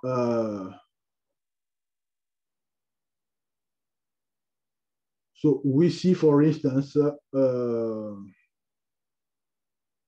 also one of the practices that is happening in the church, we have a lot of necromancy going on in the church, where we are praying to the dead saints. We don't need to pray to the dead saints. We've already addressed it in our Ambassador of a prayer. So they are not holier than you are. They were highly favored, like the angel said to Mary, but we don't pray to Mary. That's necromancy. We don't pray to Elijah. He's dead. No, Elijah was raptured. We don't pray to Elisha. That's necromancy. We don't visit the tomb of Elijah to get some power. That's necromancy. We don't. That's why God had to bury Moses himself. Otherwise, people will be practicing necromancy. And God said to them that if they practice necromancy, He is going to punish them. And that's what God said to them in Deuteronomy chapter 18, verse 10 and 11. That necromancy is forbidden. And we should not practice necromancy. God says that there shall not be found among you anyone who makes his son or daughter pass through the fire. So that is abortion. Today's abortion. They were offering the sons to Molech. So abortion is actually witchcraft. It is killing the children. So they would take that fetus, after that they would burn it. It is not new. There's nothing new under the sun. That's the abortion is worshiping a Molech, or who uses a divination. Like I told you, Balaam is a diviner who observes the times. How do you call it? Astrologers. You are not a Cancer or Virgo or whatever sign that they have. That's not for you. You are a born again son or daughter of God. You don't observe those things, the stars or the times. You don't observe those things. You are none of that. Or an enchanter or a witch or a charmer. or a consulter of familiar spirit. We don't consult also familiar spirit. A lot of people are consulting from a wizard or a necromancer, the one that is talking to the dead. So Halloween is coming. The Day of the Saint is coming. Don't go and talk. Many times, even on Facebook, people would are Christians are writing things that are necromancy. They'll say, "Oh, mother, since you passed away, I missed you. Now I have 2 more children." To whom are you talking? The person is no longer there, can't hear you. So that is a necromancy. The way you can put it is, okay, Father, I thank you. I remember this is the 2nd year that my mom has gone to glory. I totally thank God for the life that she has lived, the impact that she has. So you are glorifying God for the life of your mother that is no longer around. Know that you are talking to your mother. When I read some posts of some Christian on Facebook, they are just necromancers. And they don't know that they are inviting that spirit. Oh, mother, since you died, things have not been the same again. We truly miss you, mother. But I just want to tell you that I have 2 more children and they are now going to school. They are going to turn well. You are a necromancer. And even sometimes pastor and pastor's wife, you see the post on the Facebook, you are just necromancers. We don't talk to the dead. Including on Facebook, we don't talk to the dead. Whether they are saints or even our own parents. King Saul got killed because of that. He went and consulted the spirit of Samuel. And Samuel said, because you've done it, you are going to die. He went to consult a medium to bring out the spirit of Saul. And God said, because of that, you are going to die. So no necromancy. Halloween is coming. The Catholic tried to do something that was nice. They wanted to defeat that's why they changed even Christmas. Jesus was not born in December. He was born in September, the Feast of Tabernacle. But they put it on December. The Orthodox Catholics in Russia, they put it in January because the winter equinox is different. The Egyptian church also put it, it's another day. The Christmas is on another day because the calendar also is different. It was because they were trying to defeat the pagan culture. Okay, let's put it on this date so that when the pagan want to worship the Son God, they will now come and worship Christ Jesus. That's what truly was in their heart, to stop the Christian from worshiping the equinox, the winter solstice, and then also coming to church at the same time. No, say, okay, let us now say that Jesus was born. That was a good intention. Okay. For Easter, also the same thing. But the good thing about the Easter, it coincides also with the Passover, April, end of March, beginning of April. So that's okay. But now with Halloween, they could not find anything that was scriptural to defeat it. Now they said, okay, on the first, let the pagans celebrate Halloween on the 31st, and let us, a Christian, remember the saints on the 1st of November. That was initially what.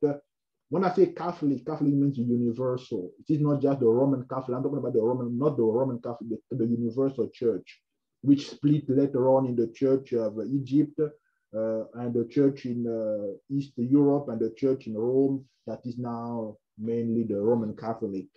But Catholic means the universal church. That's what it means. So when they had that in mind, now the saints now were bringing flowers to the loved ones on the 1st of November. But unfortunately, on the 1st of November, we would bring a bottle of wine. We would bring some bread as well. We would put it on that tomb and we would pour also wine around it and say, oh, my mother, you see, we've come to see you. And we would eat that at the gravestone. We were practicing libation, pouring wine. Be careful on your traditional wedding when you are pouring wine on the floor for your ancestors. That's libation. We don't do libations. That's part of necromancy, where you are giving some drink to some dead people. It's part of necromancy, the libation that we are practicing. And they've caused a whole group of Christians had to practice necromancy on the 1st of November. The moment we became Christian, Pentecostal Christian, we were born again. We stopped going to the grave of our grandmother. Every 1st of November, we used to go. Now, after that, what we did, 1st of November, we just went. But either my aunties would go or my father would go. They would just go and clean the tomb and then put some flowers and then walk away. No prayer was made. No word was spoken. The person is not there.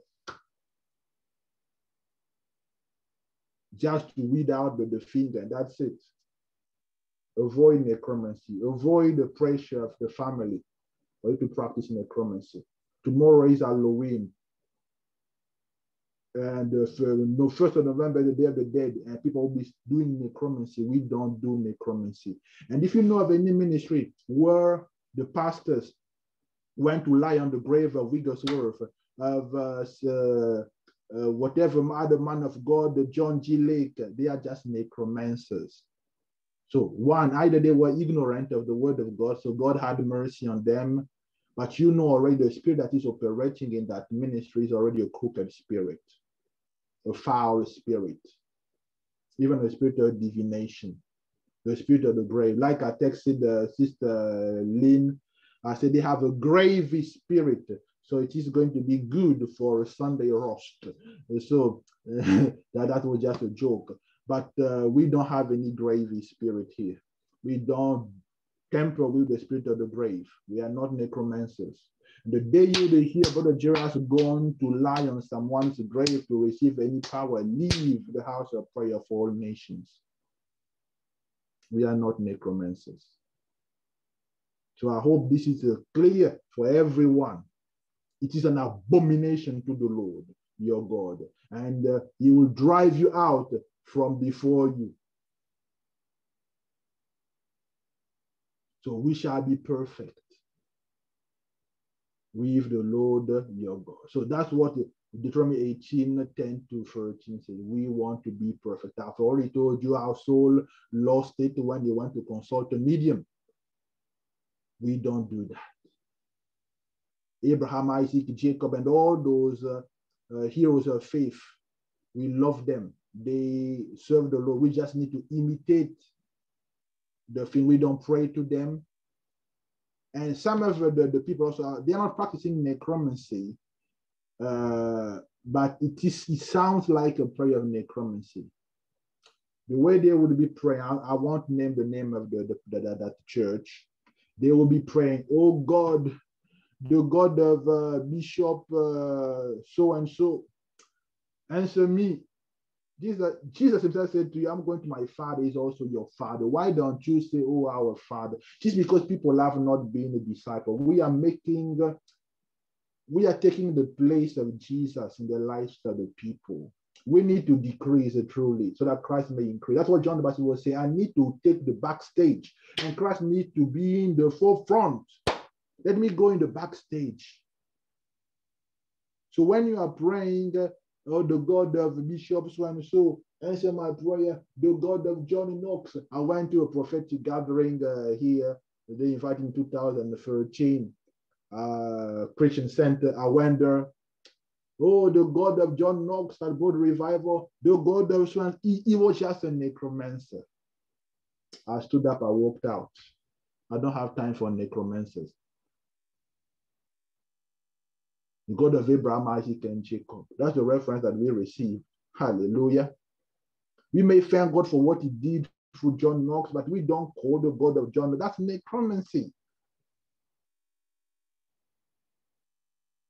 And by trying to appear to people that we are learned, that we've learned about John Knox, we've learned about all the revivals. That's why we are not praying to God, we are praying to the people to let the people know that I've read about John Knox. I've read about, now that we are praying for revival, let me tell you what I've read. So we are not praying to God, we are praying to impress the people about our knowledge of the revival that ever happened in the UK. And by so doing, unknowingly we've become necromancers. or the spirit that was in John Knox, the spirit that was, is it not the Holy Spirit? Why don't you call the Holy Spirit? Let us run away. No one is holier than thou. God does not like it. Elijah, like James told us in James chapter 5, verse 17, Elijah was a man that had the same nature like you. He was not holier than you. No, he has the same nature like you, but he practiced righteousness. That's what we are talking about, holiness here. You don't need to envy any of them. They were not holier than you, but they practiced righteousness. And the fervent prayer of the righteous man avails much. So no one is holier than any of you. And God hates it when we start thinking that some other brethren are holier than we are. He imputed his holiness, even the holiness of Jesus, to each one of us the moment we were born again. So according to 1 Corinthians chapter 1, verse 13, Christ has been made unto us sanctification or holiness. He has been made that to every single born again believer.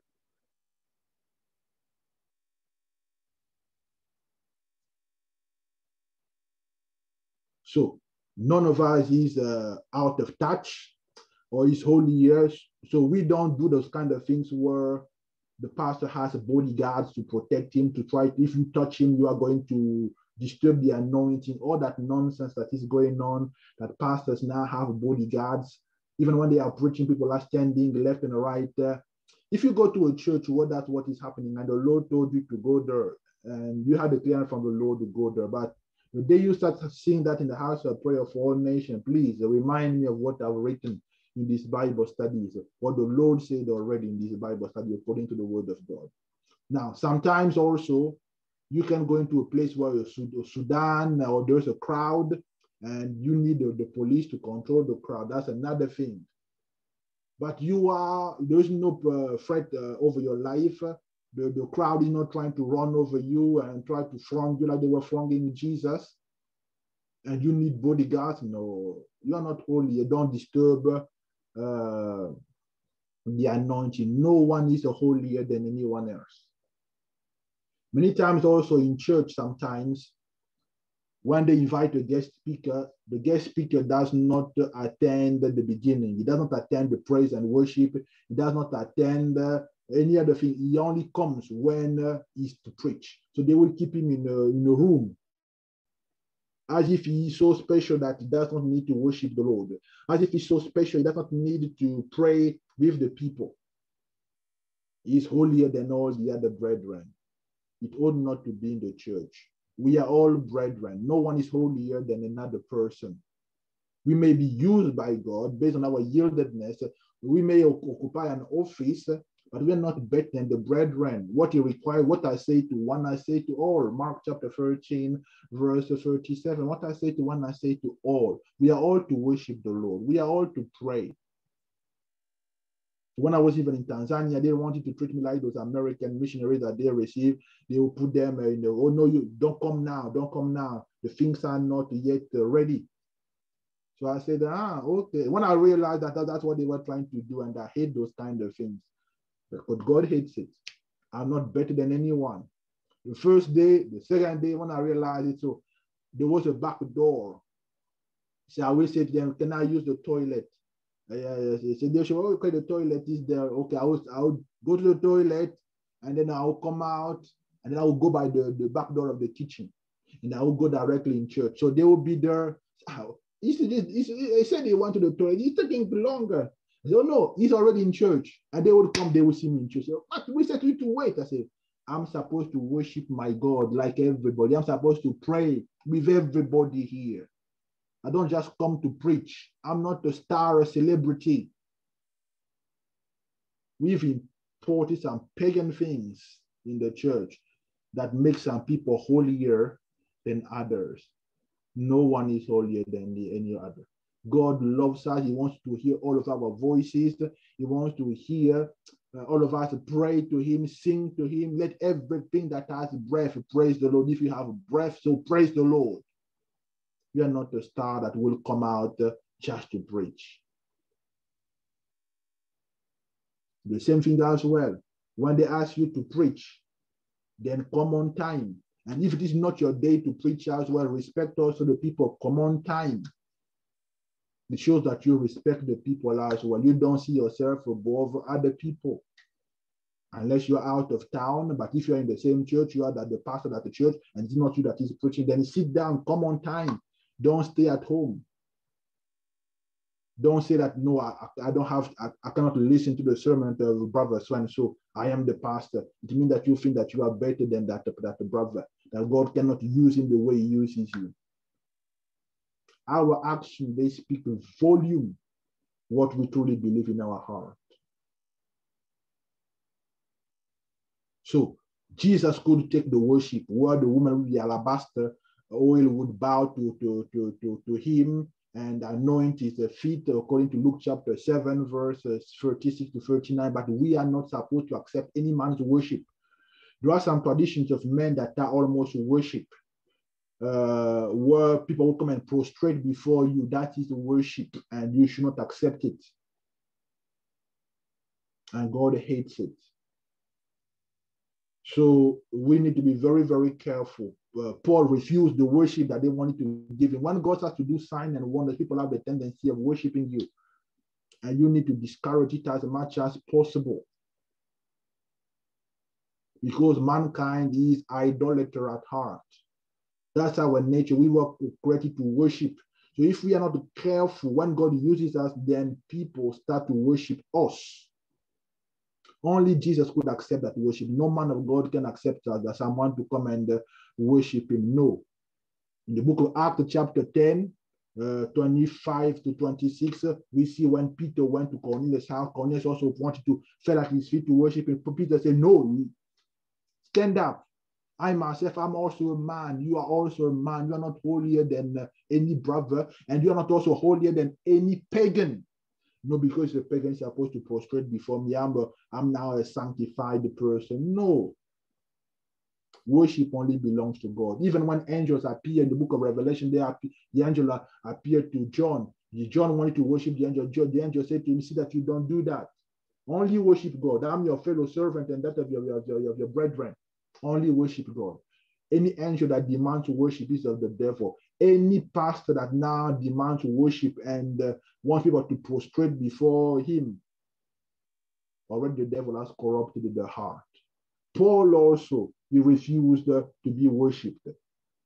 In the book of Acts, chapter 14, verse 8 to verse 18. So they went, they healed that a crippled man with Barnabas, and people came out of Lystra. They came from the temple of Zeus, and they wanted to burn offerings to them. They said, no, you should not do that. Turn away from those worthless things. We are preaching that you turn away from those who idol worship. No, to serve now the living God. And people wanted now to beat them. They beat them up. They left Paul almost dead. But he refused to worship. So worship only belongs to God. And we should not accept any worship from any man in the name of Jesus.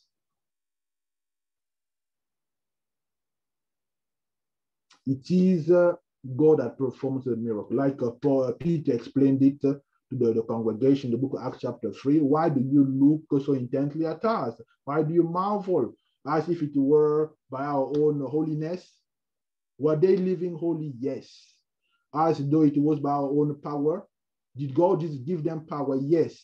Our own godliness. Were they living godly? Yes. No. But they ascribe all the glory to God in Acts chapter 3, verse 12. So that's also what we need to do, ascribe all the glory. The name of Jesus, through faith in Jesus, made this man strong. He was made perfectly whole. Acts chapter 3, verse 16. So though Peter and John gave the credit to Jesus, but they were co-laborers with Jesus. But we need to learn to ascribe all the glory to God. He will not share his glory with any man. The reason why God is limiting his power, because we want to take the glory. We want to be the man of the man of miracle and the power. And whenever the enemy says, no, it's not just if it's even the brethren that are doing that, we would end up badly. And that's also how A. Allen ended up badly, because the way they were promoting it, the man of the hour, the man of power, we are not salesmen where we are propping a person, hyping the thing. It is Christ, the man of power. It is Christ, the Holy One of Israel. It should be centered on Christ. And then pride will enter into your heart. And then very soon you are going to fall into sin. And he fell into sin. The devil got him. Pride goes before the fall. And he went back into drunkenness and he died drunk. The same thing also that happened with William Branham. They said to say, no, you are the only prophet being used. You are not the only prophet. God said to Elijah, why are you thinking that way? There are 7,000 other people that have not bowed the knee. You're not the only one. The fact that I'm using you doesn't mean that you are the only one. So that's the plan of the enemy, to think that you are so unique, you are holier than anyone else. No. Change your way of thinking. William Branham did not want to change. And then they said, in the beginning, he was resisting, and then said, no, you are the Elijah, the restorer. Are we the same thing that happened also to Alexander Dowie? People can flatter you. You need to kill every kind of flattery. I have zero tolerance for flattery, because I know exactly what it does. It is the weapon of the enemy. Flattery will set a snare under your feet. You feel good. They try to flatter Jesus before they tricked him. But they try to call you are a good teacher. Say no one is good except God. Was Jesus good? Yes. But he refused that flattery. He knew that one was flattery. So it happened to Alexander Dowie. It happened to William Branham. They all fell for the flattery, the hypes of the people. You are the only one. God doesn't use anyone else. When God was using Maria Woodworth Ether in the other side of the US, he was not the only one. And then, no, you are the mighty man of God. Yes, but it is God that is working in you both to will and do for his good pleasure. Ascribe all the glory to your maker. Lucifer was so beautiful, but he refused to ascribe the glory to God. He said, no, myself, I'm going to ascend and exalt myself. Well, you are a fool. And he comes and tricks us again and again and again and again. Power is like a serpent. It bites. That's what God said to Moses, take it by the tail. Because I'm telling you, the same power can bite you and you can yourself miss the promised land. And Moses missed the promised land himself. The same power bite him. And then when William Branham started to think that he's now Elijah, the rest of we've all come in the spirit of Elijah. Yes, we are coming in the spirit of Elijah to announce the second coming of Jesus. John Baptist came to announce the first coming of Jesus. We are announcing the second coming of Jesus. In that respect, we have all come in the spirit of Elijah. Are we Elijah? No, there's only one Elijah. There's no reincarnation here. And he started believing all kinds of nonsense. They went into his head until he started to preach all kinds of rubbish.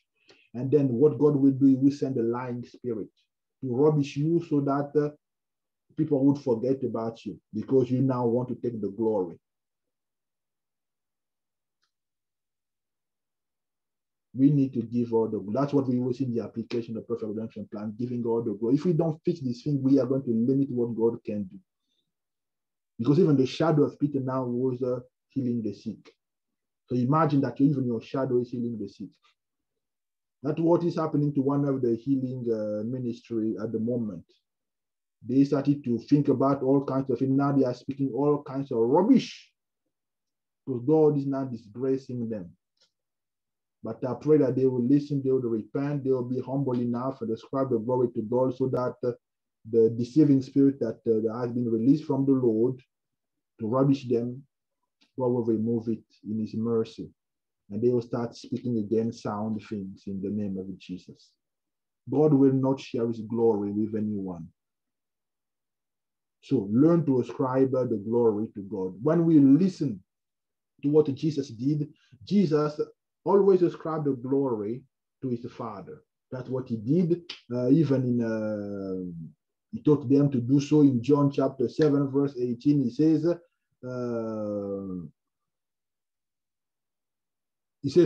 he who seeks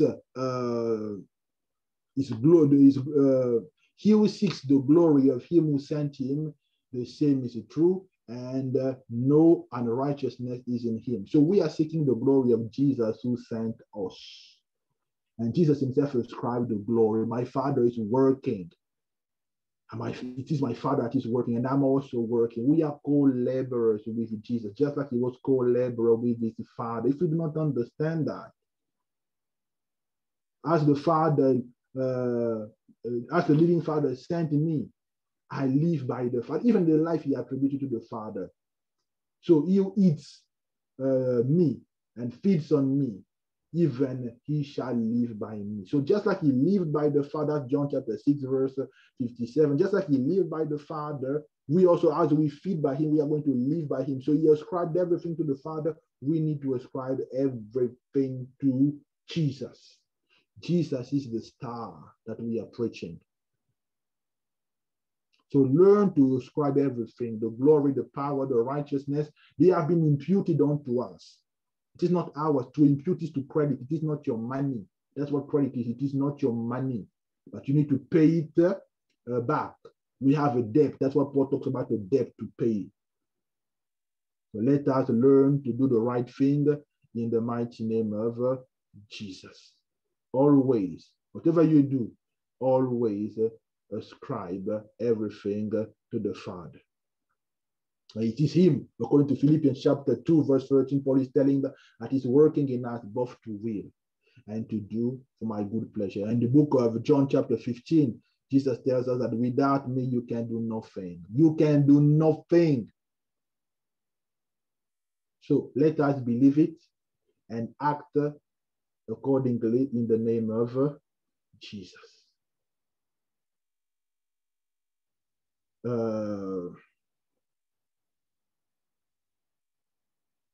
Now, holiness is the master key. Really, if we don't implement holiness in our life and in the church again, the church will die. Because when holiness is out of the window, the glory of God also is out of the window. When the sons of Eli started to live in sin, the glory left Shiloh. It became Ichabod. The glory has departed, inglorious. The problem in the church, any church where the sin is now dominant, the power also has gone. They've become just a byword. God, they have a name that they have a church, but actually they are just a synagogue of Satan now, like in the book of Revelation. God has checked out. His spirit has checked out of that church. Sanctification is the master key. It is a foundational for our walk with Christ. Without holiness, none of us will be able to see the Lord. It is impossible. So, in our walk with Christ, we should be holy without blame before God in love. That's what Ephesians chapter 1 verse 4 says. God wants to purify his church. And that's the role of the fivefold ministries, to present a glorious church, the Ephesian church. That's what God wants, an Ephesian church to be presented to him, a church that is walking in holiness. So there are some sins that should not even be mentioned in the church anymore. Since if we are truly born again, there are some sins that should not be mentioned anymore. All the sin linked to death that I've listed, that 1 Corinthians chapter 6, 9 to 10, Paul listed everything for us. And then also he buttressed the thing in 1 Corinthians chapter 10. John also in 1 John insists again. In Hebrews chapter 10 also, Paul insists again, if we willfully practice sin, then there is no more sacrifice for sin. You can say, God, forgive me. No.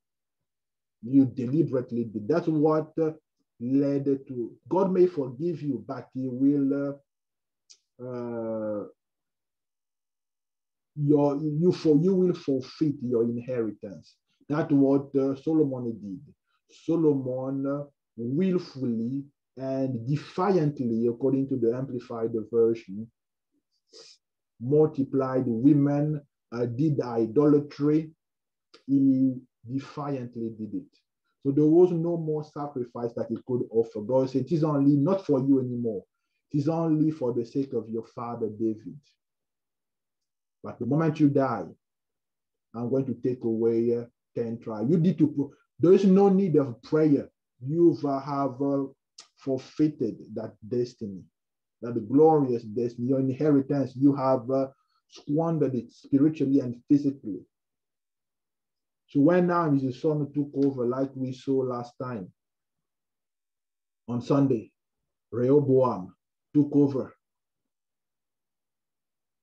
It was also the Lord that put that lying spirit in the mouth of the young man to give him the wrong counsel, because God has determined to scatter that kingdom because of what Solomon did.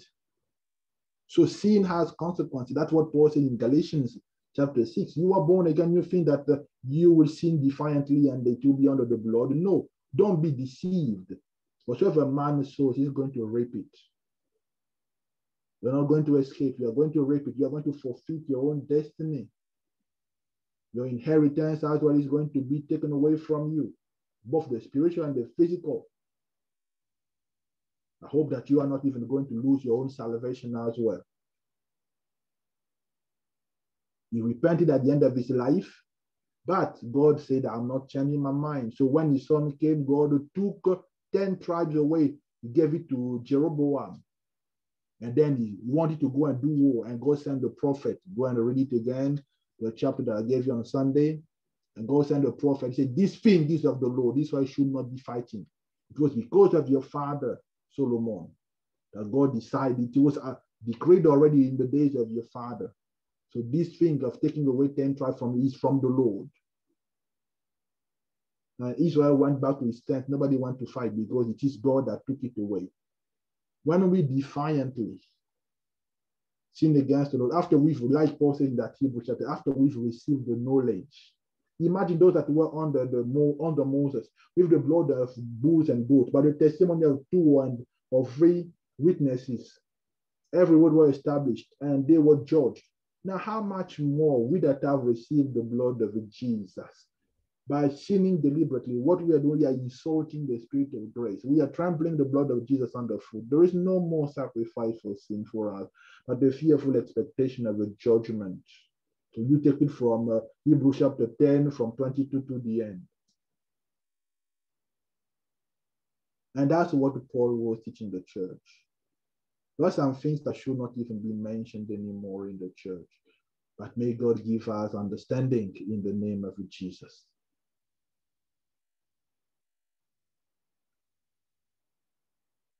So we want to perfect the saints. That's truly we want. Meaning to perfect the saints is to make them like Christ. Romans chapter 8, verse 29. That's the purpose of the sanctification, so that they will be conformed to the image of Christ. All of us. It is a work in progress. And that's what Jesus taught us. That's what Paul is teaching us in the book of Ephesians. And even Noah in his days, he had his testimony that he was perfect. For his generation, that's why he was saved. He didn't just profess that I'm righteous and lived anyhow. No. He had his testimony that he was perfect. That was in Genesis chapter 6. That's what God said about Noah, chapter 6, verse 9. In his generation, he was a just man and a perfect in his man in his generation. So even when the world is, people will say, no, this generation, our children, they are facing so many. God had to destroy that abominable generation, yet he could find the family, a man and his children and his daughter-in-law. That was what I was teaching to my family yesterday. None of us are going to marry a pagan, because Noah made sure that his daughter-in-law were saved. So that when we are all going to the same destination, heaven, We are all going to serve the Lord. And it is dear to God that we marry Christians that are truly saved.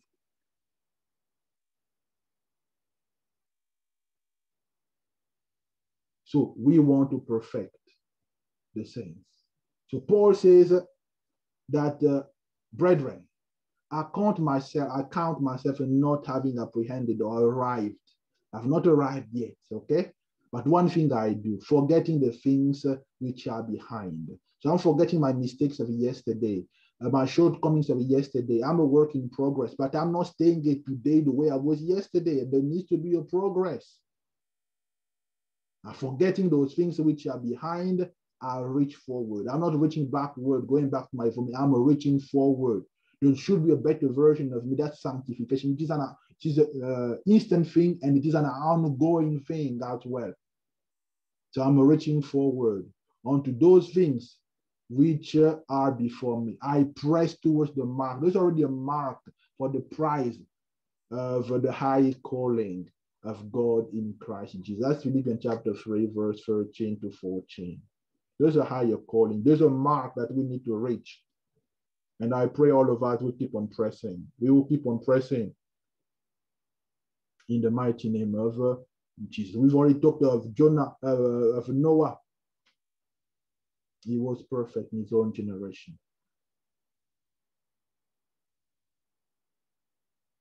So we need to walk with God like Enoch as well. Enoch walked with God. Noah walked with God.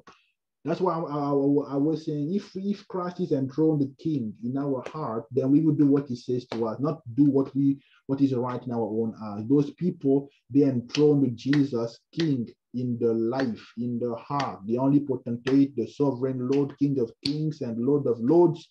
They enthroned him, king of righteousness in the heart. So they did what the Lord told them to do. Jonah did his own thing. He paid his own fare and went his own direction. So God followed him. So that's what it means. God is with you. God followed him. But as for when he decided to obey and go to Nineveh, then God was going before him and he was following God. So whenever we are obeying God, actually we are walking with God. Whenever we are doing our own thing, but God is still obliged to go with us because he says he will never leave us and never forsake us. So it is God that is walking with us, but let us walk with God. Let him be the one leading and we the one following in the mighty name of Jesus. So that he'll be the one directing our steps according to his word. So I've explained already the atonement in the opening. So all this I've explained that I've explained the atonement already in the beginning. That's what I wanted to skip this thing. Now, we want our righteousness or our holiness to exceed that of the Pharisees. Meaning it is not just an outward righteousness or outward holiness, but it is now even inside that we are made righteous. That God has dealt with even with all those cravings. The Pharisees, credit to them, they had an outward holiness. So outwardly, in that Matthew chapter 23, verse 25 to verse 28, Jesus testified of them, though they were hypocrites, but outwardly they were clean. So they were not into any of the sin leading to death. But inwardly, they were still struggling with many things. Covetousness was in them, malice was in them, lust was in them. So God wants not just to wash the outside, he also wants to wash the inside because he has dealt with our sinful nature. The way now we even clean the inside, which is by the washing of the water, just like you are now washing the filth. Now, just like when you have a house, you've removed everything, then it is dirty, there's dust everywhere. Then you take a hoover. If you have a tile, you take a mop and some water, then you start mopping the floor. So There is still some dirt in us. This is not the washing of the water of the word of God that will do the cleansing. You have the inside. God has removed the heart of stone and given us the heart of flesh. God has removed that sinful nature. Now we've been made the righteousness of God in Christ Jesus. Now we don't want to tame the old man. We want him to die daily. And many times he will try to rise again. We keep on crucifying him, crucifying him, crucifying him. And the more you say no to your old nature, the weaker he becomes. That's why we confess the scriptures. This is who I am now. We remind ourselves. David was speaking to himself most of the time. He's speaking to his soul, my soul, meaning my intellect and my emotions. This is who I am now. God is no longer treating me according to all my iniquities. As far as the east from the west, God has scattered my iniquities from me. He has created in me a clean heart and renewed a right spirit within me. The spirit of a hallowed trend of murder is no longer in me. He confessed the scripture. He spoke to himself. You need to know the power of confession and do it. Take a subject where your mind is not renewed and address it. Crucify the flesh daily. And Paul, that's what he did. He died daily. He did not tame the old man. He buried it with Christ Jesus. And that's what we want to do. We want to clean the inside, because there's an advantage when your inside is clean, when you have a clean hands, like Job was telling us, for the righteous also shall hold on his ways, and he who has a clean or pure hands shall be stronger and stronger. That's what Job chapter 17 verse 9 says. When you are walking in holiness, when you've cleaned both the outside and the inside, your prayer life is going to be stronger. That's why the enemy, even after we have stopped sinning outwardly like the Pharisees, he's still fighting us with the inside, in the secret place. That's why confession is very good. That's why you see me confessing all the time my past sins, my present sin, whenever God rebukes me, because it puts the devil to shame and he runs away. Before he starts something, I've already confessed it. When I see him planning something, I come and I share the testimony of what I used to be. And then I say, this guy, he would expose me again. He hates being exposed. Whatsoever, this is the strategy of Jesus. It is so simple. Whatsoever is said in the secret, shout it on the rooftop. If you cannot shout it on the rooftop and be okay with it, then you know you are not supposed to do that. Even if someone, like even when I was in Manchester, people would say, don't play with Brother Jerry, because he would just come and say everything in front of the whole church. So people now knew my standard. So they were now very careful what they would say, how they would behave, because I will come and expose all that nonsense. I have a zero tolerance for nonsense, because the enemy is using that to, like God said to Cain, he's putting his foot on between. You want to close the door of sin, but the enemy is putting his foot between the door to prop it, so that he wouldn't let her enter fully. So I want to close it once and for all. Every time I expose him, I keep on exposing him, exposing the work of darkness, have no fellowship policies with the unfruitful work of darkness, but rather expose it, like I explained to you, in the power of confession. If you are ashamed of confessing, then the enemy would be dealing with you in private and messing your life. The prayer life is not going to be strong. But if you open your mouth, he that conceals a sin, the Bible says he will not prosper. But he that confesses it and forsakes it, he will prosper. There are ways. And even now, God says, for the book of Job as well, from 22 to 28, he says, he will be in the one that has clean hand will be in the position that when he will decree a thing, that thing is going to be established unto him. And he will be also even to deliver the one who is not innocent because of the purity of his hands.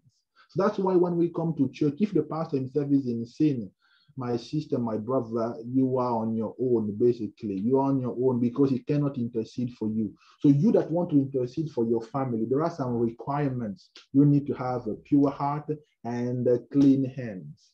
The inside and the outside of the cup must be clean. Otherwise, your intercession is weak. And the church is being defeated because of a lack of holiness. And you can pray, and you'll be questioning, why is God using this person more than the other one? I know more of the scripture, but well, you are like a Pharisee. You know more of the scriptures, but your life is not pleasing unto the Lord. Or my life is not pleasing unto the Lord. And you want to fast. I would fast for 40 days to sit down, clean your life. First of all, God is not after your fast. That's the first thing, holiness unto the Lord. When God appeared to Moses, the first thing he said to him, holiness, remove your sandals while you are standing to the holy ground. Holiness. We want to see God in our life. And without holiness, none of us will see him. So you can decide to tame the old man, but we want to crucify him, not to tame him. So you can put join Alcoholics Anonymous, Narcotics Anonymous. You can put some programs on your CD, on the CV, on your website. You can put to block your thing, to be accountable to someone.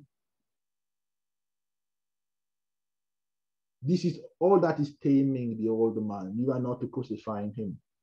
You need to lock yourself away, pray and fast. God, deal with these sexual things once and for all. Deal with this drinking, which we are no longer doing in the church. So when it comes, for instance, to sexual things, some people, in the beginning, I used to do that. Some people say, Brother, I want to be accountable. Okay, I want to be accountable. So they would put some software in the computers and so on and so forth. And they will send me the password so that if they go back to the pornographic thing, they would receive an alert on my email address. Okay. I will do that once, twice. I keep on receiving address alerts. It means that you don't understand what you want. You are just trying to tame the old man. And the fact that you're having accountability simply means that it is just to appease your conscience that I'm doing the right thing, but you've not made the decision to stop it.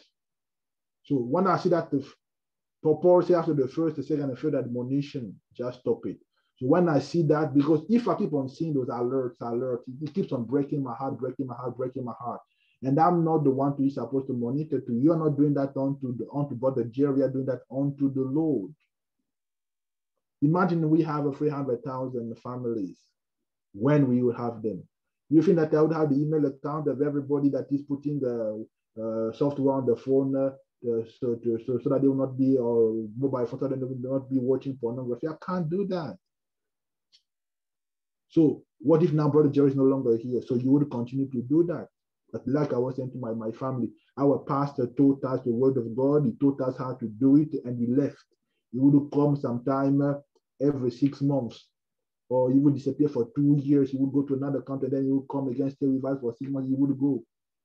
We did not serve because our pastor was physically present. Now he has gone to glory. We are continuing to serve the Lord. You see, that's the quality of the product that he has. Out of the 3 of us, the 2 of us are now pastors. He truly did the discipleship. So even when he's not around, we are continuing to preach the gospel. We are going from glory to glory. We don't need him. So if I still need to call to check your internet, I still need to have an app. Maybe you've gone to a pub. Maybe you've gone to a 9 o'clock. I don't have time for that. You need to lock yourself like Wigglesworth did for his anger management, like Paul did. He locked himself for 3 days and 3 nights. He did not eat anything. He prayed, God, remove religion from my life. So that's what we used to do when we were Catholic. We would come every Wednesday, we would confess. As soon as we come out, we continue to do the same thing. That's religion. Deal with the thing once and for all, sanctification.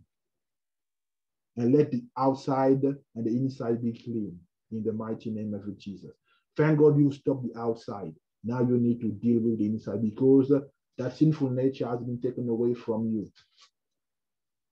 So don't look for any excuse why we should continue. So should we continue again in sins of grace may abound? God forbid, Romans chapter 6. And you are going to be weak. Let me tell you, sometimes the pastor is sleeping. And I know many pastors, like I was talking with another person, the church is fasting, they are eating. If you think that the pastor was fasting, after seeing a lot of hypocrisy, that's why I'm telling you the truth. Take your spiritual walk serious. It is your own life. You are going to deliver your own children, and so on and so forth. You are going to intercede for your own family, but for that intercession to be strong, you need to have a clean hands, the outward, and the clean heart, the inward. So true sanctification, yet righteousness or sanctification must exceed that of the Pharisee, not just the outward one. So like I said, what is lacking in the church is real sanctification. So sin should no longer reign in our mortal body. Like I said again, that Romans chapter 6, Paul will insist. So if we abide in me and my word abide in you, then you shall ask whatever you desire. We say those things, but we don't know the condition attached. You need to abide with in Christ Jesus. Abide in him, abide in his love, abide in his commandments. That John chapter 15. And then you will see whatever you ask, you're going to be able to receive it. People just want to ask, I'm going to receive it. No, there are conditions. Have you read the conditions?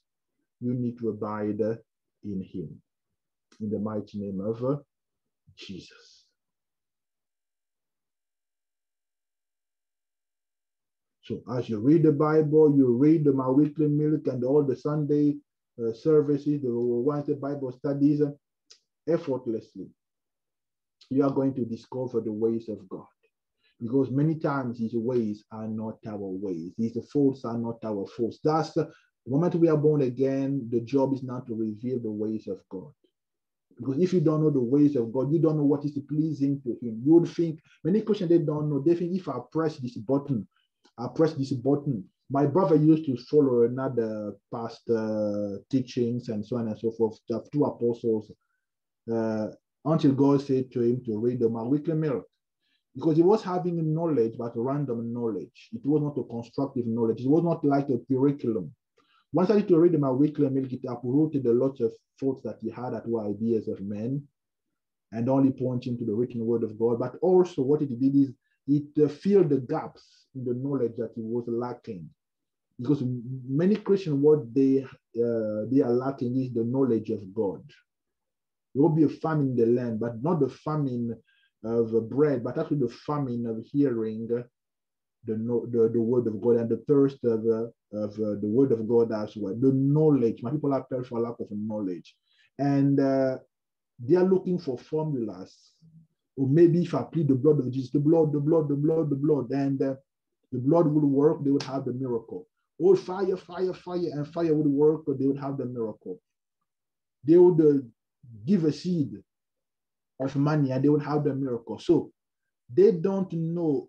Now, when they would have another problem, they would try again the blood of Jesus. This time it does not work. They would try the fire of the Holy Ghost. It does not work. They would try now the seed. It does not work. They say, okay, I've tried this, but I did not have the same outcome. But they don't know why the seed worked when they did the seed. Why the blood of Jesus worked when they did the blood of Jesus. Why the fire worked when they did the fire. Why when they commanded the finger left. They did not know the ways of God. Now, our job is to sit down and say to them, you know what? And that's what Jesus came to do. We never saw God before. The prophet tried the best, hallelujah, to depict God, who he was, his nature, but they did a poor job, a really poor job. So in the fullness of time, Christ came to explain to us the true nature of God, This is his nature. This is not his nature. This was a mistake. That was Elijah himself doing that. That was not God. He had a loaded gun. He misused it. But me, I'm not like that. My father is not like that. So you have to clarify many things to reveal the ways of God. That's what he did with Moses. He made his ways known unto Moses. But the people or the sons of Israel, they only saw the act, the miracles. If you don't know the ways, you can't reproduce it. Someone can give you flour, oil, and yeast, and they say, okay, these are the ingredients for chapati. Okay, but can you make a chapati? I can't, because I don't know the process, how to mix them and so on and so forth. But if I see someone doing that, I see the order of things, how they are kneading the dough, how they are making the different layers. I say, okay, now next time I can with the same ingredient. I have a flour, oil, and some yeast. How I can reproduce and make also the chapati. I may have the ingredients, but I don't know how to mix them. I will not have the same result. So our job is to reveal the ways of the Lord so that we are no longer guessing. What is truly important in the heart of God is holiness. Forget about fasting. Before fasting, there is holiness. Forget about giving. Before giving, there is the holiness. The person of Cain was rejected. His offering also was rejected. And if we don't tell the people the ways of God, they will now be frustrated. I tried the tithing thing, it did not work well. Was your life in order with God? God was not after your money, he was after your soul. I tried at the seed offering, I gave my car away. Did God tell you to give your car away? That's what Peter was saying to Ananias. Who told you to sell your land? The land was yours. Did Barnabas sell his land? Yes. Did he give everything? Yes. But did God tell you to say God was after your life, your soul? Iniquity has been found in you, Ananias and Sapphira. You're trying to deceive people. Your soul is more important to God. Holiness is more important to God than you selling your land. God would raise other people to sell the land and bring the money like Ananias, like Barnabas. But you is after your soul first of all. And many times we are after the money of the people first of all before telling them to change. So God is beseeching each one of us to renew our mind. Isaiah chapter 55, verse 8 to 11 says to us that as the heavens are higher than the earth, so are his thoughts higher than our thoughts, his ways higher than our ways. And we need to, that's why we study the word of God, so that we will discover what are the ways of God, what are the thoughts of God, not my own thought, not my own opinion. What is he thinking about the situation? What is he thinking about marriage? What is he thinking? How does he see fornication? How does he see divorce? Not what the society says. In my group on Tuesday, I said to a sister that the fornicators are going to hell. She said, no, today nobody gets married. I say, I don't care if nobody gets married today, fornicators are going to hell. And that's not more me saying, but they are going to church, they believe God. I say, it does not matter if they go to church. Paul said they are deceiving themselves, and John said they are deceived as well. It's not Brother Jerry. These are the people that walked with Jesus, and from the mouth of Jesus himself as well. I never knew you. Depart from me, you workers of iniquity. You are goats. You are not sheep. So I said to her, go get married.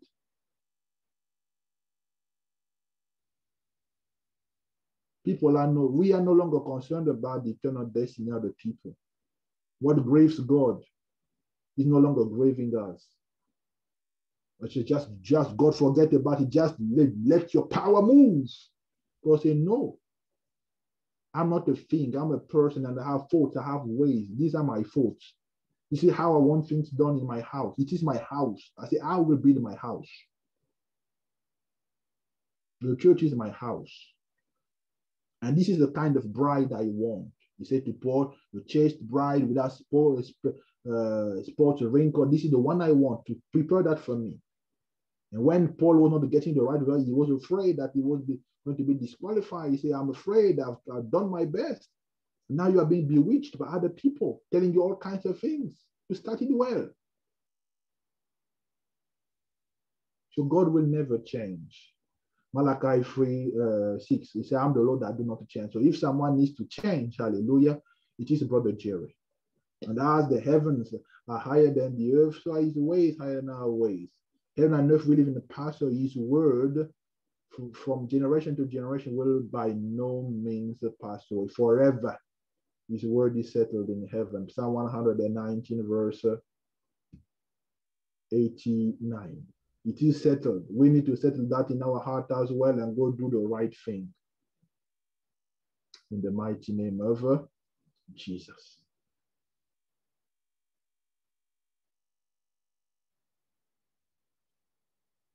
So, the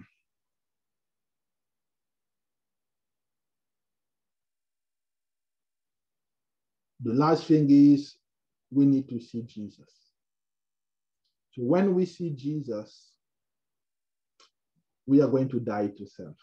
Not that we are going to see him physically per se, but as we read our Bible, we are going to see him in the Word of God, how he behaves, how he thinks, what are his ways. We discover his ways. We get to know him, first of all, through the Word of God.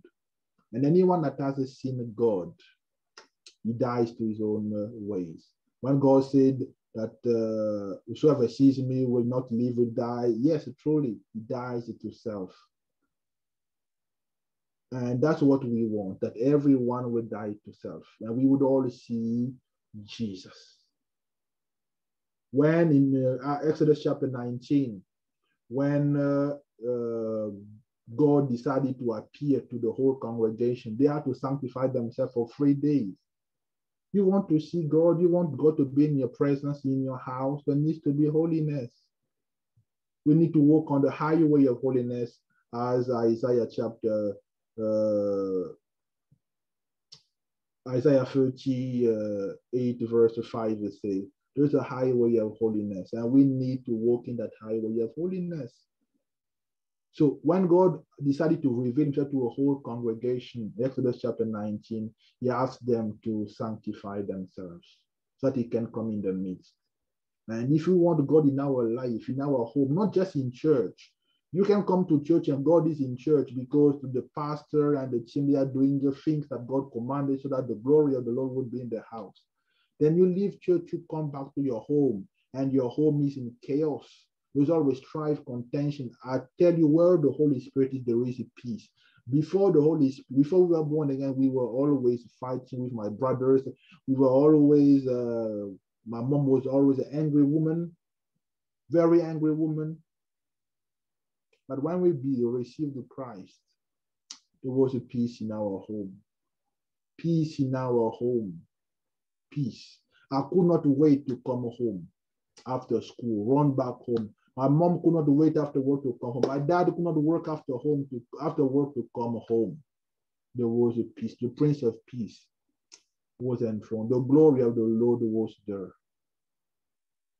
So if you want Jesus also to be in your house, sanctification. It is not just for Moses, for the whole congregation now as well. It's not just for the pastor, for the whole congregation now as well, because you are a priest and you are a king. You are a priestess and you are a queen. It is for everyone. So as we study the word of God, as we spend time in prayer, God is going to renew our strength. And we are going to rise up with wings as eagle. He's going to take away our weaknesses. All those works of the flesh that Galatians chapter 5 says, he's going to remove them. Bring them. That's why you examine yourself. If you sit down and say, God, I'm given to anger. You need to deal with me in that aspect. So I sit down, I decide to fast. God, deal with this anger. I find the scripture that addresses anger. And then when I come out of that period, that's it. And the thing is dealt with once and for all in the name of Jesus. And I look at another work of the flesh. Oh, this drunkenness needs to stop.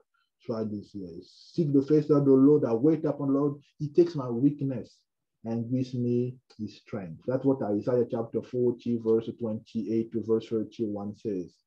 That's why we wait upon the Lord in prayer, in fasting.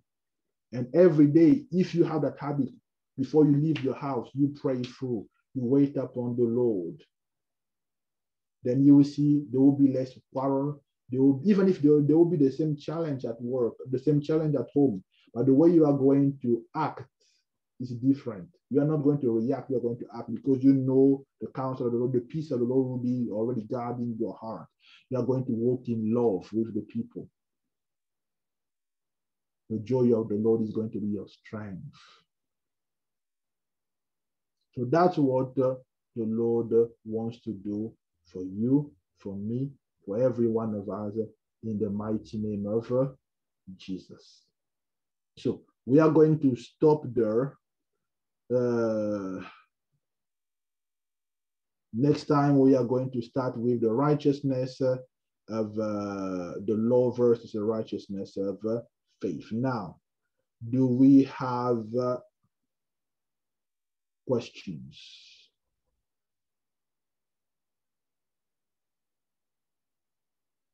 Okay.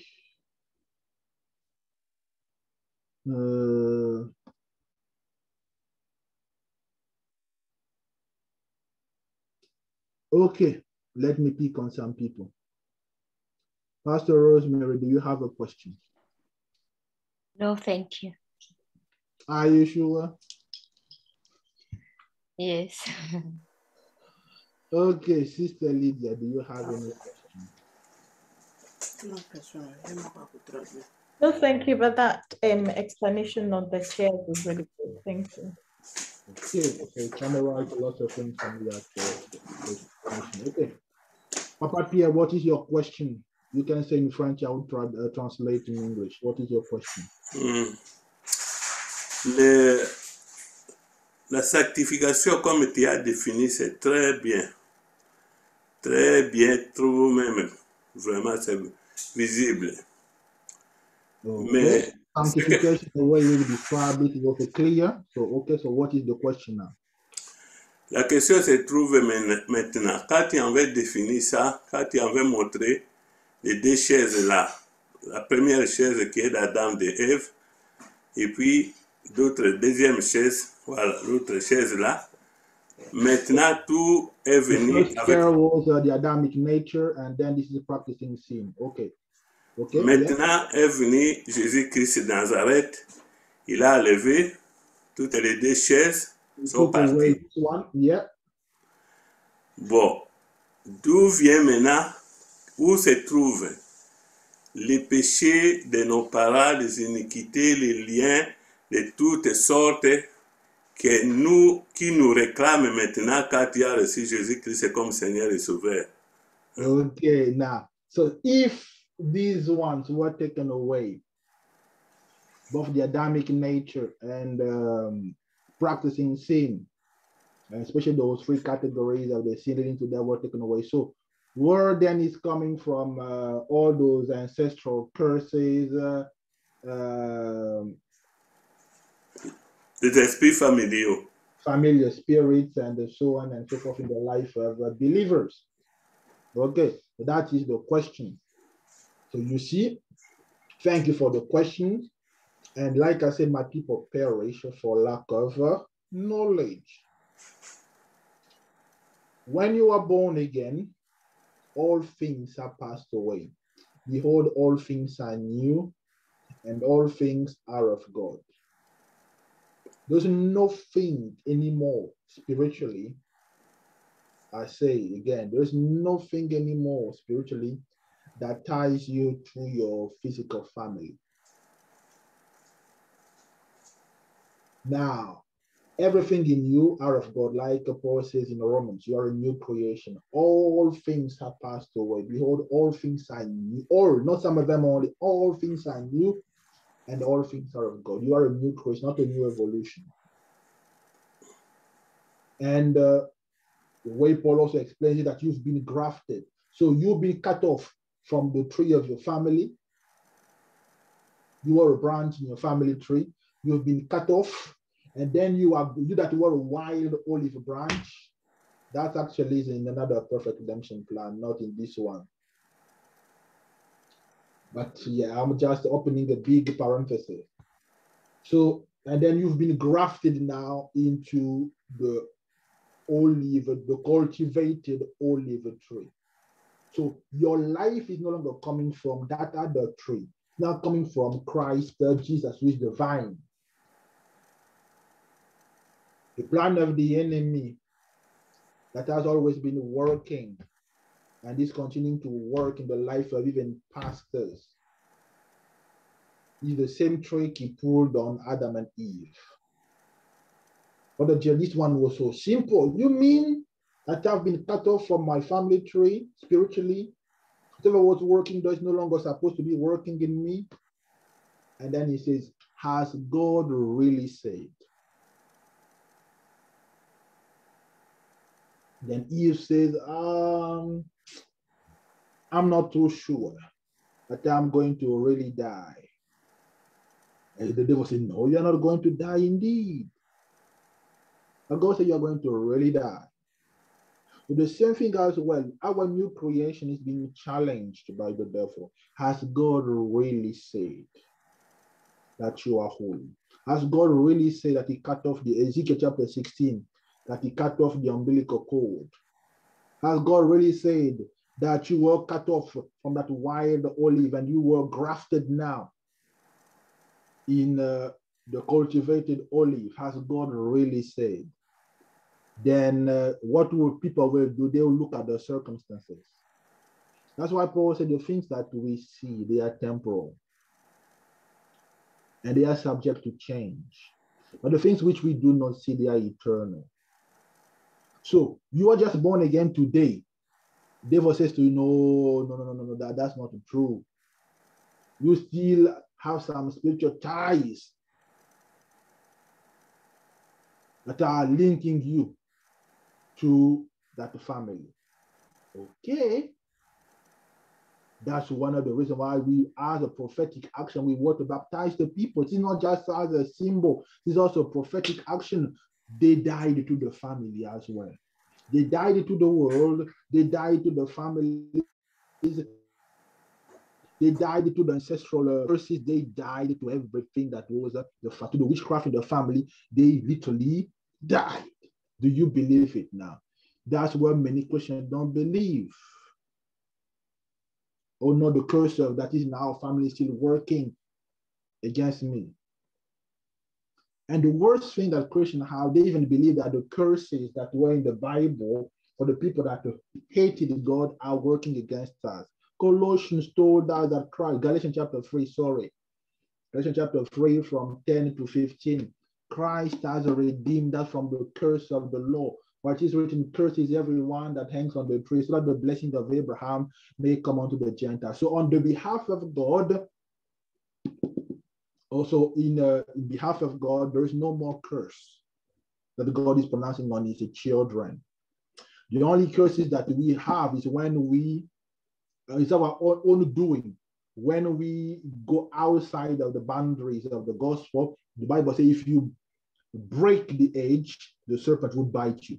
If you stay within the parameters of the Bible, you don't need to worry about the snake at all. But if you break that edge, be guaranteed the serpent will bite. That's why we tell the Christian, if you close those 3 doors, that's why I only put the 3 colors, those 3 categories: sexual immoralities, idolatry, and heresies. Basically, those 3 categories are all the sins that are listed in 1 Corinthians 6:9-10. If you close them, go and sleep. No witch, no wizard can, the curses in the family can reach you. The only window that you would open is the window of fear. That's why the devil comes and questions, has God really said? It's so simple, that kind of gospel. Has God really said? And he will tell you of testimonies of so-and-so died, so-and-so died, and fear will grip your heart. And he uses that window of fear that he used in the life of Job to enter now and strike. Because fear works like faith. Fear is that you're empowering the devil that what he's saying against you is going to happen. Faith is you're empowering God that what he said about you is going to happen. So whose report do you choose to believe? And that is truly the battle now. My job is to inform your mind. Your job is to believe what you've received here in your heart. Because with the heart, one believes. And with the mouth now, confession is made unto salvation, and healing, deliverance. Now, the camp of the enemy, they will continue to do their own attacks. They will continue to do their own attacks. So all the familiar spirits in your family, it is as if someone that they used to collect, like the mafia, they used to bully you and you are paying them money every month. You're paying them blood every 10 years. You sacrifice someone who died in your family. They had access whenever they wanted to your life and to do half of in your life. Now they don't have it. He's angry. Like Revelation chapter 12 says, when he was cast out, he said, woe to the earth, because Satan knows his time is limited. So he's angry. So he's afraid. So that's why he's trying to kill, steal, and destroy. So they will be attacking you. And that's where some Christians that are weak, they deny the truth of the word of God. In the book of Isaiah chapter 54, God says, indeed, they are going to assemble. So God did not lie to us. The fact that he has delivered you doesn't mean that the enemy would fold up his hand. They will assemble. But it is not God who sent them. It is on behalf of God you have no attack. But God says, whosoever assembles against you, they are going to fall for your sake. Do you believe this? And no weapon that is fashioned against you is going to prosper. You believe this? And that's why he gave you an armor of God. We've already explained that on our Sunday service. We are going to see it also in the Prophet Redemption Plan 4, I think, Jehovah Shammah. You have a shield of faith now to quench all the fiery darts of the enemy. All of them, not some of them. Then the enemy will say, you see, Pastor so-and-so, he lost his son. Pastor so-and-so, the general overseer of so-and-so lost his son as well. So if the general overseer lost his son died. So how can you protect your own son? I don't know what was happening in the secret. Like I said in Matthew chapter 17, the failure of the apostle does not change the will of God. I don't know what went wrong in the life of the man of God. I'm only seeing the outward. I'm not seeing the inward dealings of God in the life of that man of God. But I know if I close the doors that God told me to close, I know he promised that the serpent will not strike. And as long as they were obeying God, no serpent came and bite them. The wall of fire was activated. But as long as they made the edge in the fence, the serpent came in and started to bite them. So that's how simple the word of God is. So your family members, the witches in your family, they would continue to do their own thing. Just like they've been doing their own thing before, but simply it's not going to work. Numbers chapter 20, for there's no enchantment, there's no fortune telling, there's no divination against Jacob. The Lord has blessed them and no one can revoke it. The more they curse you, the more God turns it into blessings. The more they curse you, the more God, including the Christian brethren that are cursing you, the more they curse you, if you're in the right standing with God, the more they curse you, the more God lifts you up. That's why sometimes I laugh. Many times I just laugh. I went to see someone, a father of someone, and the father was in the occult. And he was doing some things against the children. Because the children now were under my wings, he could do nothing. Nothing at all. That's what the Bible says, that those who are the church has, there are some things you cannot get outside of the church. Because the church is the church of Christ Jesus. So you have a level of protection as husband over your children, over your wife, first of all, covering over your wife and over your children. And as a couple have a husband and the wife, you have a covering over your children.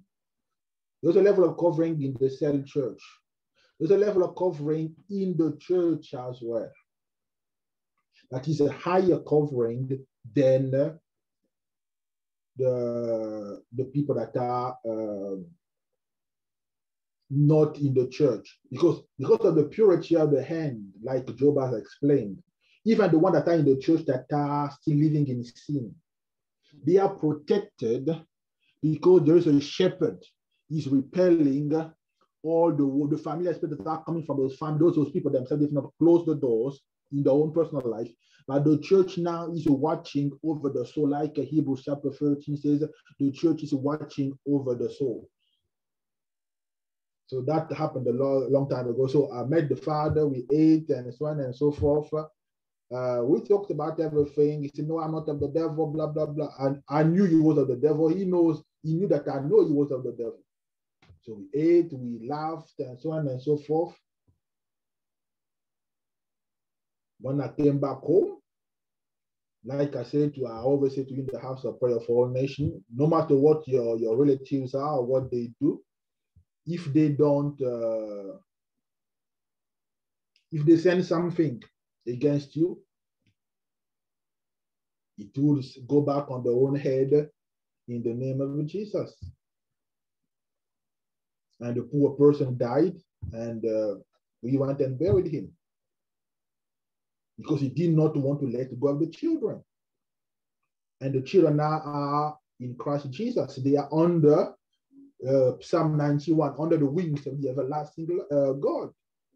So if he sends his wings, God says, if you dig a pit for the righteous, you yourself are going to fall into that pit. It is not but the Judah. I said, there are some principles in the Bible here. That's what I say to some parents that are into occult and witchcraft. Leave your sons and your daughters who are Christian alone. Especially if you are in their house of prayer, leave them alone. But whatever you are going to try against you is going to boomerang. Full stop. It's going to boomerang, fall up on your own head. So I did not have to pray anything against him. In fact, I don't have time to pray anything against him. So I just saw what he was doing and I just counseled it. So when I counseled, so those spirit that he sent, they are still looking for someone. They will go back to himself, and they went back to himself. I went to eat again with another person some time ago. And that wonderful mother was the cause of many things in the lives of her children.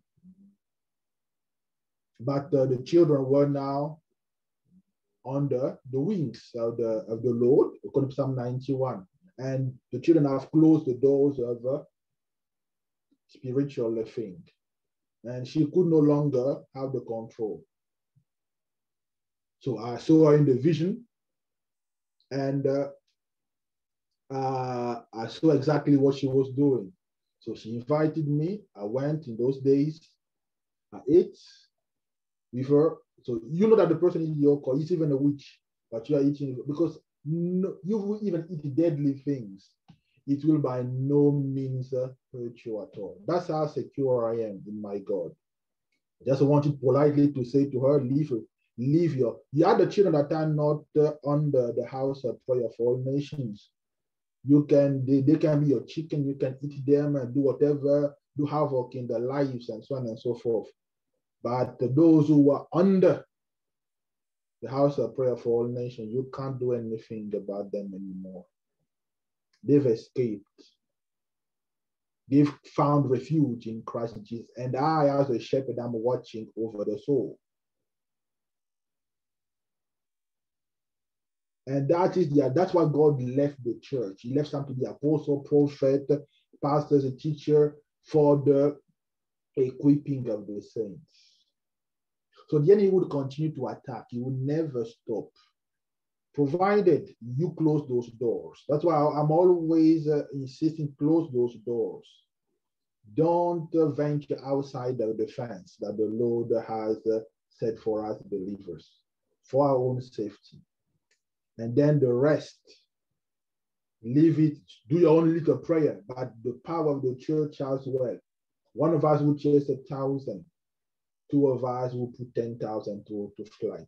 We have a lot of individualism that has come into the church. It has been, and it is out of selfishness. It has been imported from America, and everybody also has a copy, but that's not the way Jesus taught it.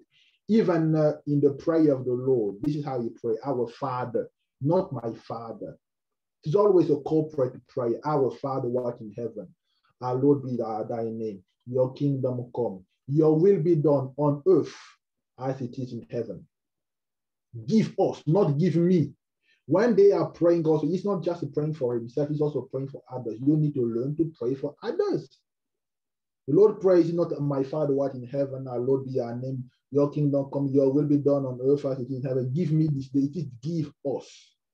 So we need to learn to pray for the corporate body, for our family, for our church, for our cell. So everyone is being covered at every single level.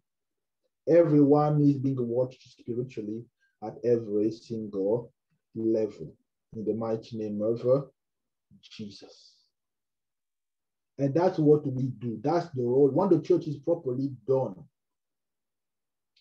even when the sister Paulette, a mother wanted to go to glory a long time ago. From the time she was 85, she has been a widow for 20 years. She wanted to go back to with the Lord because she had nothing to live for now. But I wanted her, I loved her, I wanted her to remain here. And I was watching over her soul. She had the first stroke, I prayed, she came back to normal. She had the second stroke, I prayed, she came back to normal. She had the third stroke, so when I came, she refused even to receive me. I prayed, but she did not want to be healed. But I did not want to release her either. So she was in the hospital for 5 years. And every time God would come and say to me, Jerry, let her go. She wants to come home. I said, I don't want her to come home yet. I remember I was at Mama Dode's house, and I would be walking in the park to go to church. And I would be praying. The Lord is talking to me. She wants to come home. She doesn't want to be here. She wants to come home, Jerry. I want you to release her. As long as Samuel that had watched over the life of King Saul was praying, God could not even remove King Saul from the throne. And he had to say to Samuel, stop praying. It was only when Samuel died that God could remove King Saul. For 38 good years, the prayer of Samuel kept Saul alive and on the throne, though God has rejected him from the second year. So I remember that day I was walking, and I was even here. I went to pray, and God said she wants to come home. So I called Sister Paulette, and I was just joking. And I said to Sister Paulette, Mama wants to go home. And we discussed, and then I prayed. And then the next day, she wanted to be with the Lord. We literally, when the church is properly done, we literally watch over the souls of the people. And sometimes I go to some people's house to send them a message that your daughter, your son is no longer under your covering. You can't do anything about your son and your daughter anymore. They are under my wings now. I'm watching over their souls. So put your weapon away. If you fire, I'm going to fire back. So go and mess up with the other children, but not with the ones that are here. The familiar spirit that you use to operate in their life, if you send them again, they are going to go back against you. So send it against all the other children that are still living in sin, don't know who they are. But in here, we are watching over the souls of the people. So that is the advantage of the church. That is the advantage of the church. And we watch over one another because the enemy is always attacking, but God is on our side. And if all of us do our little part, we also pray for the pastor. You need to pray for the pastor. Paul always said, pray for us, pray for us, pray for us, pray for us. Because what the enemy now is trying to do, let me take away that pastor so that I can have access to the sheep. Strike the shepherd and then the sheep will be scattered. In the mighty name of Jesus, it won't happen. So the familiar spirit will still operate, but you are not under them anymore. So if you are resisting, it is like if your house is closed and someone is knocking at your door. You are not under any obligation to open that door again. You say, no, you are no longer welcome in this house. Get out. In Jesus' mighty name. Get out. When my auntie was trying to reactivate those spirits so that I will come into a coffin, when the Lord decided, okay, I'm going to deal with her. So I called she threw some 2 eggs. No weapon that is fashioned against us will prosper. And that is literal. If you throw it, that I will come into a coffin, it is your own son that is going to go into a coffin. Full stop. And I don't need to pray at all because I believe this book. And in the morning, I saw that spirit coming into my house. I called my mom. I said, okay, they send something here, but don't move. Don't leave the house. Don't leave the house. Don't. Today, she threw 2 eggs, 2 roosters' eggs. Today, you are going to see. At 10, a daughter died. At 2 p.m., a second daughter died. She had 2 dead bodies in the coffin in the compound in the same day. That's when she backed off because it was so costly on her. She buried them. So in the space of 2 years, 3 years, she's lost 3 children. And then my cousin took a gun and shot my mom because they could no longer deal in the spirit realm. They could not. They were defeated. They had to come physically with a weapon. So my cousin took the weapon and shot my mom. And the bullet ricocheted, did not catch my mom, and the weight was scattered. But the Bible said, touch not my anointed, do my prophet no harm. That touches touches the apple of God's own eye. Well, my cousin, we buried him as well. So she lost, just by trying to attack us, she buried 5 children. She gave birth to 12 children, and she has lost 6. No, she has lost 7 out of the 12. And for just attacking my mom and us, she has lost 5. And she still, so she would stop doing that witchcraft for year 2 or 2 years. Yesterday, I saw her trying to look for something again. I just called my mom. We just prayed, God, just have mercy on her. Because the more she does it, there are principles in the Bible. When you're in the right standing with God, just boomerangs. God turned that blessing that curse into a blessing and put that retaliation on the head of those same people themselves.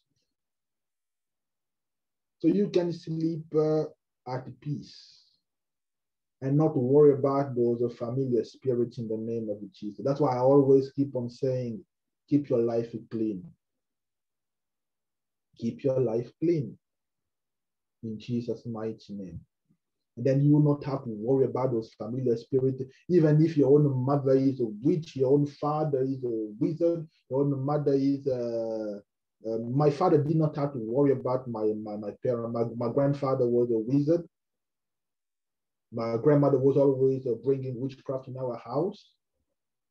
My dad was in the right standing with the Lord. He loved them, he fed them. Feed your parent, it is your responsibility. Whatever they do, it won't affect you, provided you are in right standing with God. Then you will not fear these families. But the devil said, as God really said, do you think these are the simple? The devil does not have a power. He has some power, but he's so little, like that of a fly compared to our power that we have in the name of Jesus. Otherwise, I would be buried long time ago. So, have this confidence. A lot of preaching are magnifying witchcraft. A lot of preaching are making as if the power of God is equal to the power of the devil, or God is just slightly above the power of witchcraft. God said to Isaiah, to whom shall you compare me with? Which of the gods of this earth can you try to put us on the same scale or compare us? Besides me, there is no other God. Even what Jesus says, he says in Ephesians chapter 1, Ephesians chapter 2, you, with Christ Jesus, you are seated in the heavenly places, not just slightly above, not above, far above. What don't we understand? We are far above them. Even when I was 5 years old, my grandmother's friend that was a witch doctor, she was afraid of me. So I always see a bright star, It's going to be a big wizard. In my family, they don't believe I'm a Christian. They believe I'm a wizard. They believe that I'm the one who collected all the witchcraft of the family, because they tried to kill me. But the hand of the Lord was upon me again and again. So you are far above, not slightly above, not above, far above. As the heavens are higher than the earth, there is no comparison with our God and those worthless donkey idols. The problem, we have been listening to teachings that have magnified the devil, that have baracked the devil, that has made it seem like the power of God is just is even equal to that of the devil. Even some of the African movies, the way it is depicted as if the devil was more powerful than the believers. And you will see some of those Nigerian movies, African movies, the witch doctor would curse the pastor and the pastor will become mad. The witch doctor will curse the believer and the believer will become mad. And these are films made by Christians. That's why I don't waste my time with them, because it is not according to this book. This book is far above all the other books. I've been shot, like I said to you twice, no bullet entered me. My mom has been shot, no bullet entered her. When they could not do it spiritually, they came with literal guns. And still no bullet could enter my mom. And they themselves died. And we buried them. And I sent money for my contribution to bury them as well. When anyone threatened Idahosa, even including pastors that were jealous and had to threaten Idahosa will say to them, I will attend your funeral. They will threaten you, we are going to kill you. You say, oh, I will attend your funeral. I don't need to pray about it. When Pharaoh threatened Moses, I will never see you again. The day I see you, you are going to die. Moses said, you have spoken rightly. I'm never going to see you again, Pharaoh. The day we meet again, you are going to die. And the day they met again, Pharaoh drowned in the Red Sea. So know who you are and be a true Christian. That's our problem. We are not true Christians. We are in church, but we are not true Christians. That's why we are defeated left and right. And that's why we are looking for olive oil. We are looking for handkerchiefs. Everywhere we go, we have handkerchiefs. And before we pray at night, we put handkerchief on our head to pray, because the handkerchief that the man of God has given unto me. Does God use handkerchiefs? Yeah. Does he use olive oil? Yes. But first of all, put your life in order. It is better than the handkerchiefs. It is better than the olive oil. When the doors are closed, The familiar spirit can be out knocking at the door. Nothing will happen. And many times I even fear for those, I feel for those parents. I just go see them. I say to them, just leave your children alone. Those that I can go and see. I will travel to England. I will travel to Wales. I will travel everywhere. I will take my train, go eat with the parents. I'm speaking in codes. They know what I'm saying. I know what they are saying. I say to them, your children, they are protected. So leave them alone for your own sake, so that you can live longer. Don't try them anymore. Don't try to bring them in bondage anymore, because otherwise we are coming to your funerals. God is overly protective. He says, for the sake of Israel, I will kill Egypt. I will kill Cush. Cush is Ethiopia. For the sake of my son. Don't touch my son. He says, it's like a mama bear. You don't need to harm the bear, the cub. You just need to touch it. The moment the bear will come, you will just smell your scent on her cub. She would track you down like the prophet Zechariah said, and he would rip open your rib cage. Don't touch his children. God will literally kill you. So you are serving a God that is overly protective. And throughout Jeremiah, throughout Isaiah, God said to them, the only reason you were taken into captivity is because you decided to walk like the pagans. So that's why Samaria went into captivity. Now you, Judah, you did not learn that lesson. You want to walk like them, you also are going to captivity in Babylon. My people are only destroyed for lack of knowledge and because they reject the knowledge. Otherwise, no one can defeat them. If God be for us, who can be against us? The only person that can be against us is ourselves. We are the only one who can sabotage our future. The only one who can sabotage our destiny. The enemy will try. They cannot unless we open the doors or we open the window. Peter could tell us, if you add this thing to your faith, you add this thing to your faith, you add this thing to your faith, you are never going to fail. And God is so confident. Even the book of Isaiah was saying, there is no other God that can predict the future. Satan cannot predict the future. He can only tell you about your past. He does not know anything about your future. But me, I tell you your future, and it comes to pass exactly as I said it. There is no other God that can do it.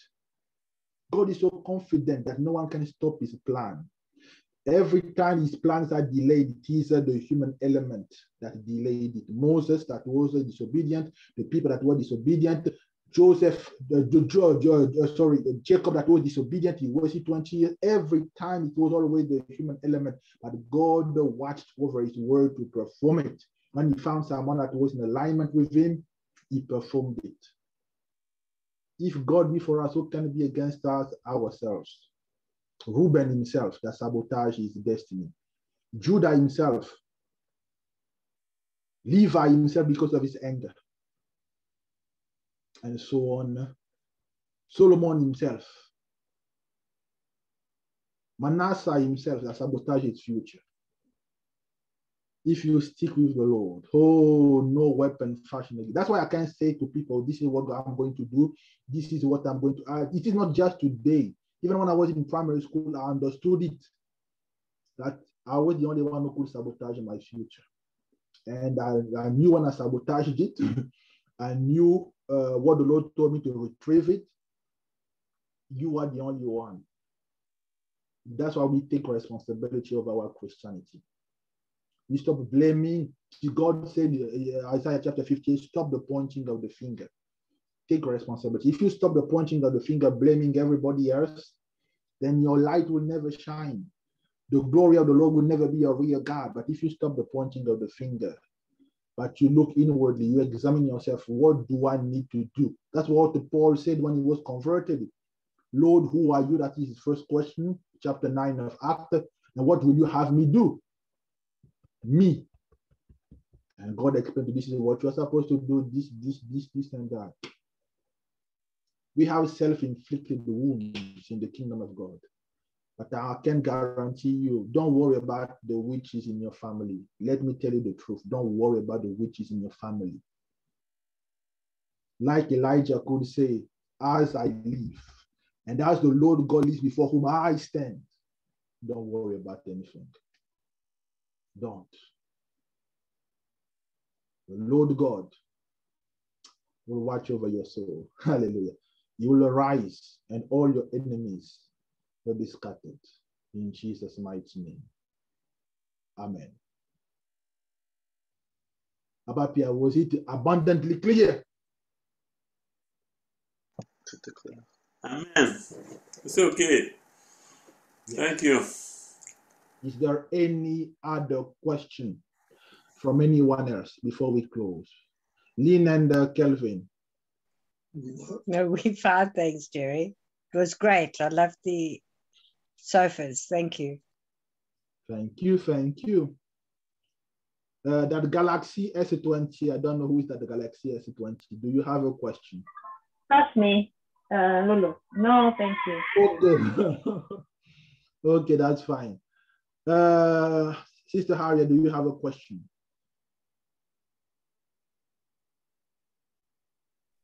No, thank you. Okay, let us pray. Heavenly Father, we want to thank you. The devil has magnified his power beyond measure. And many of us have bought into that lie that his power was even with your power. You said besides you, there is no other God, no other.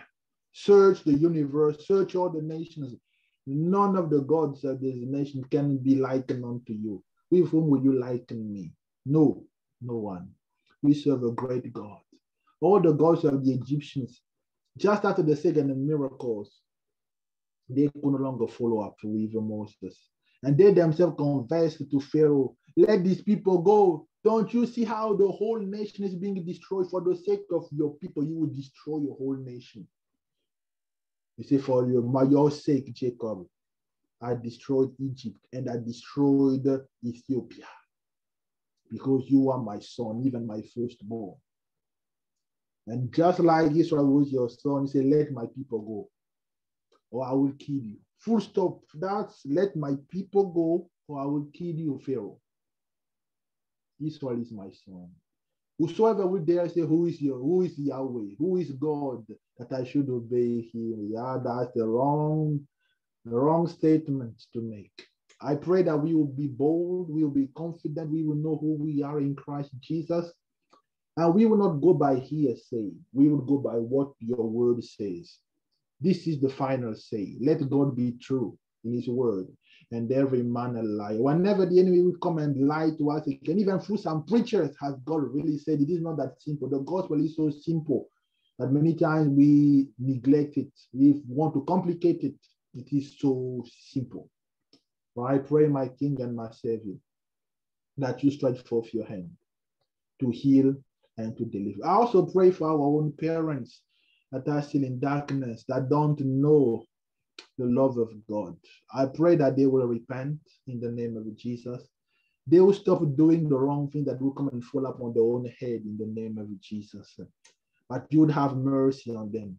Mercy on them. You would acquit them even of the guilt of bloodshed. Hallelujah. Whom were not acquitted before. I pray that in their heart they will surrender to you.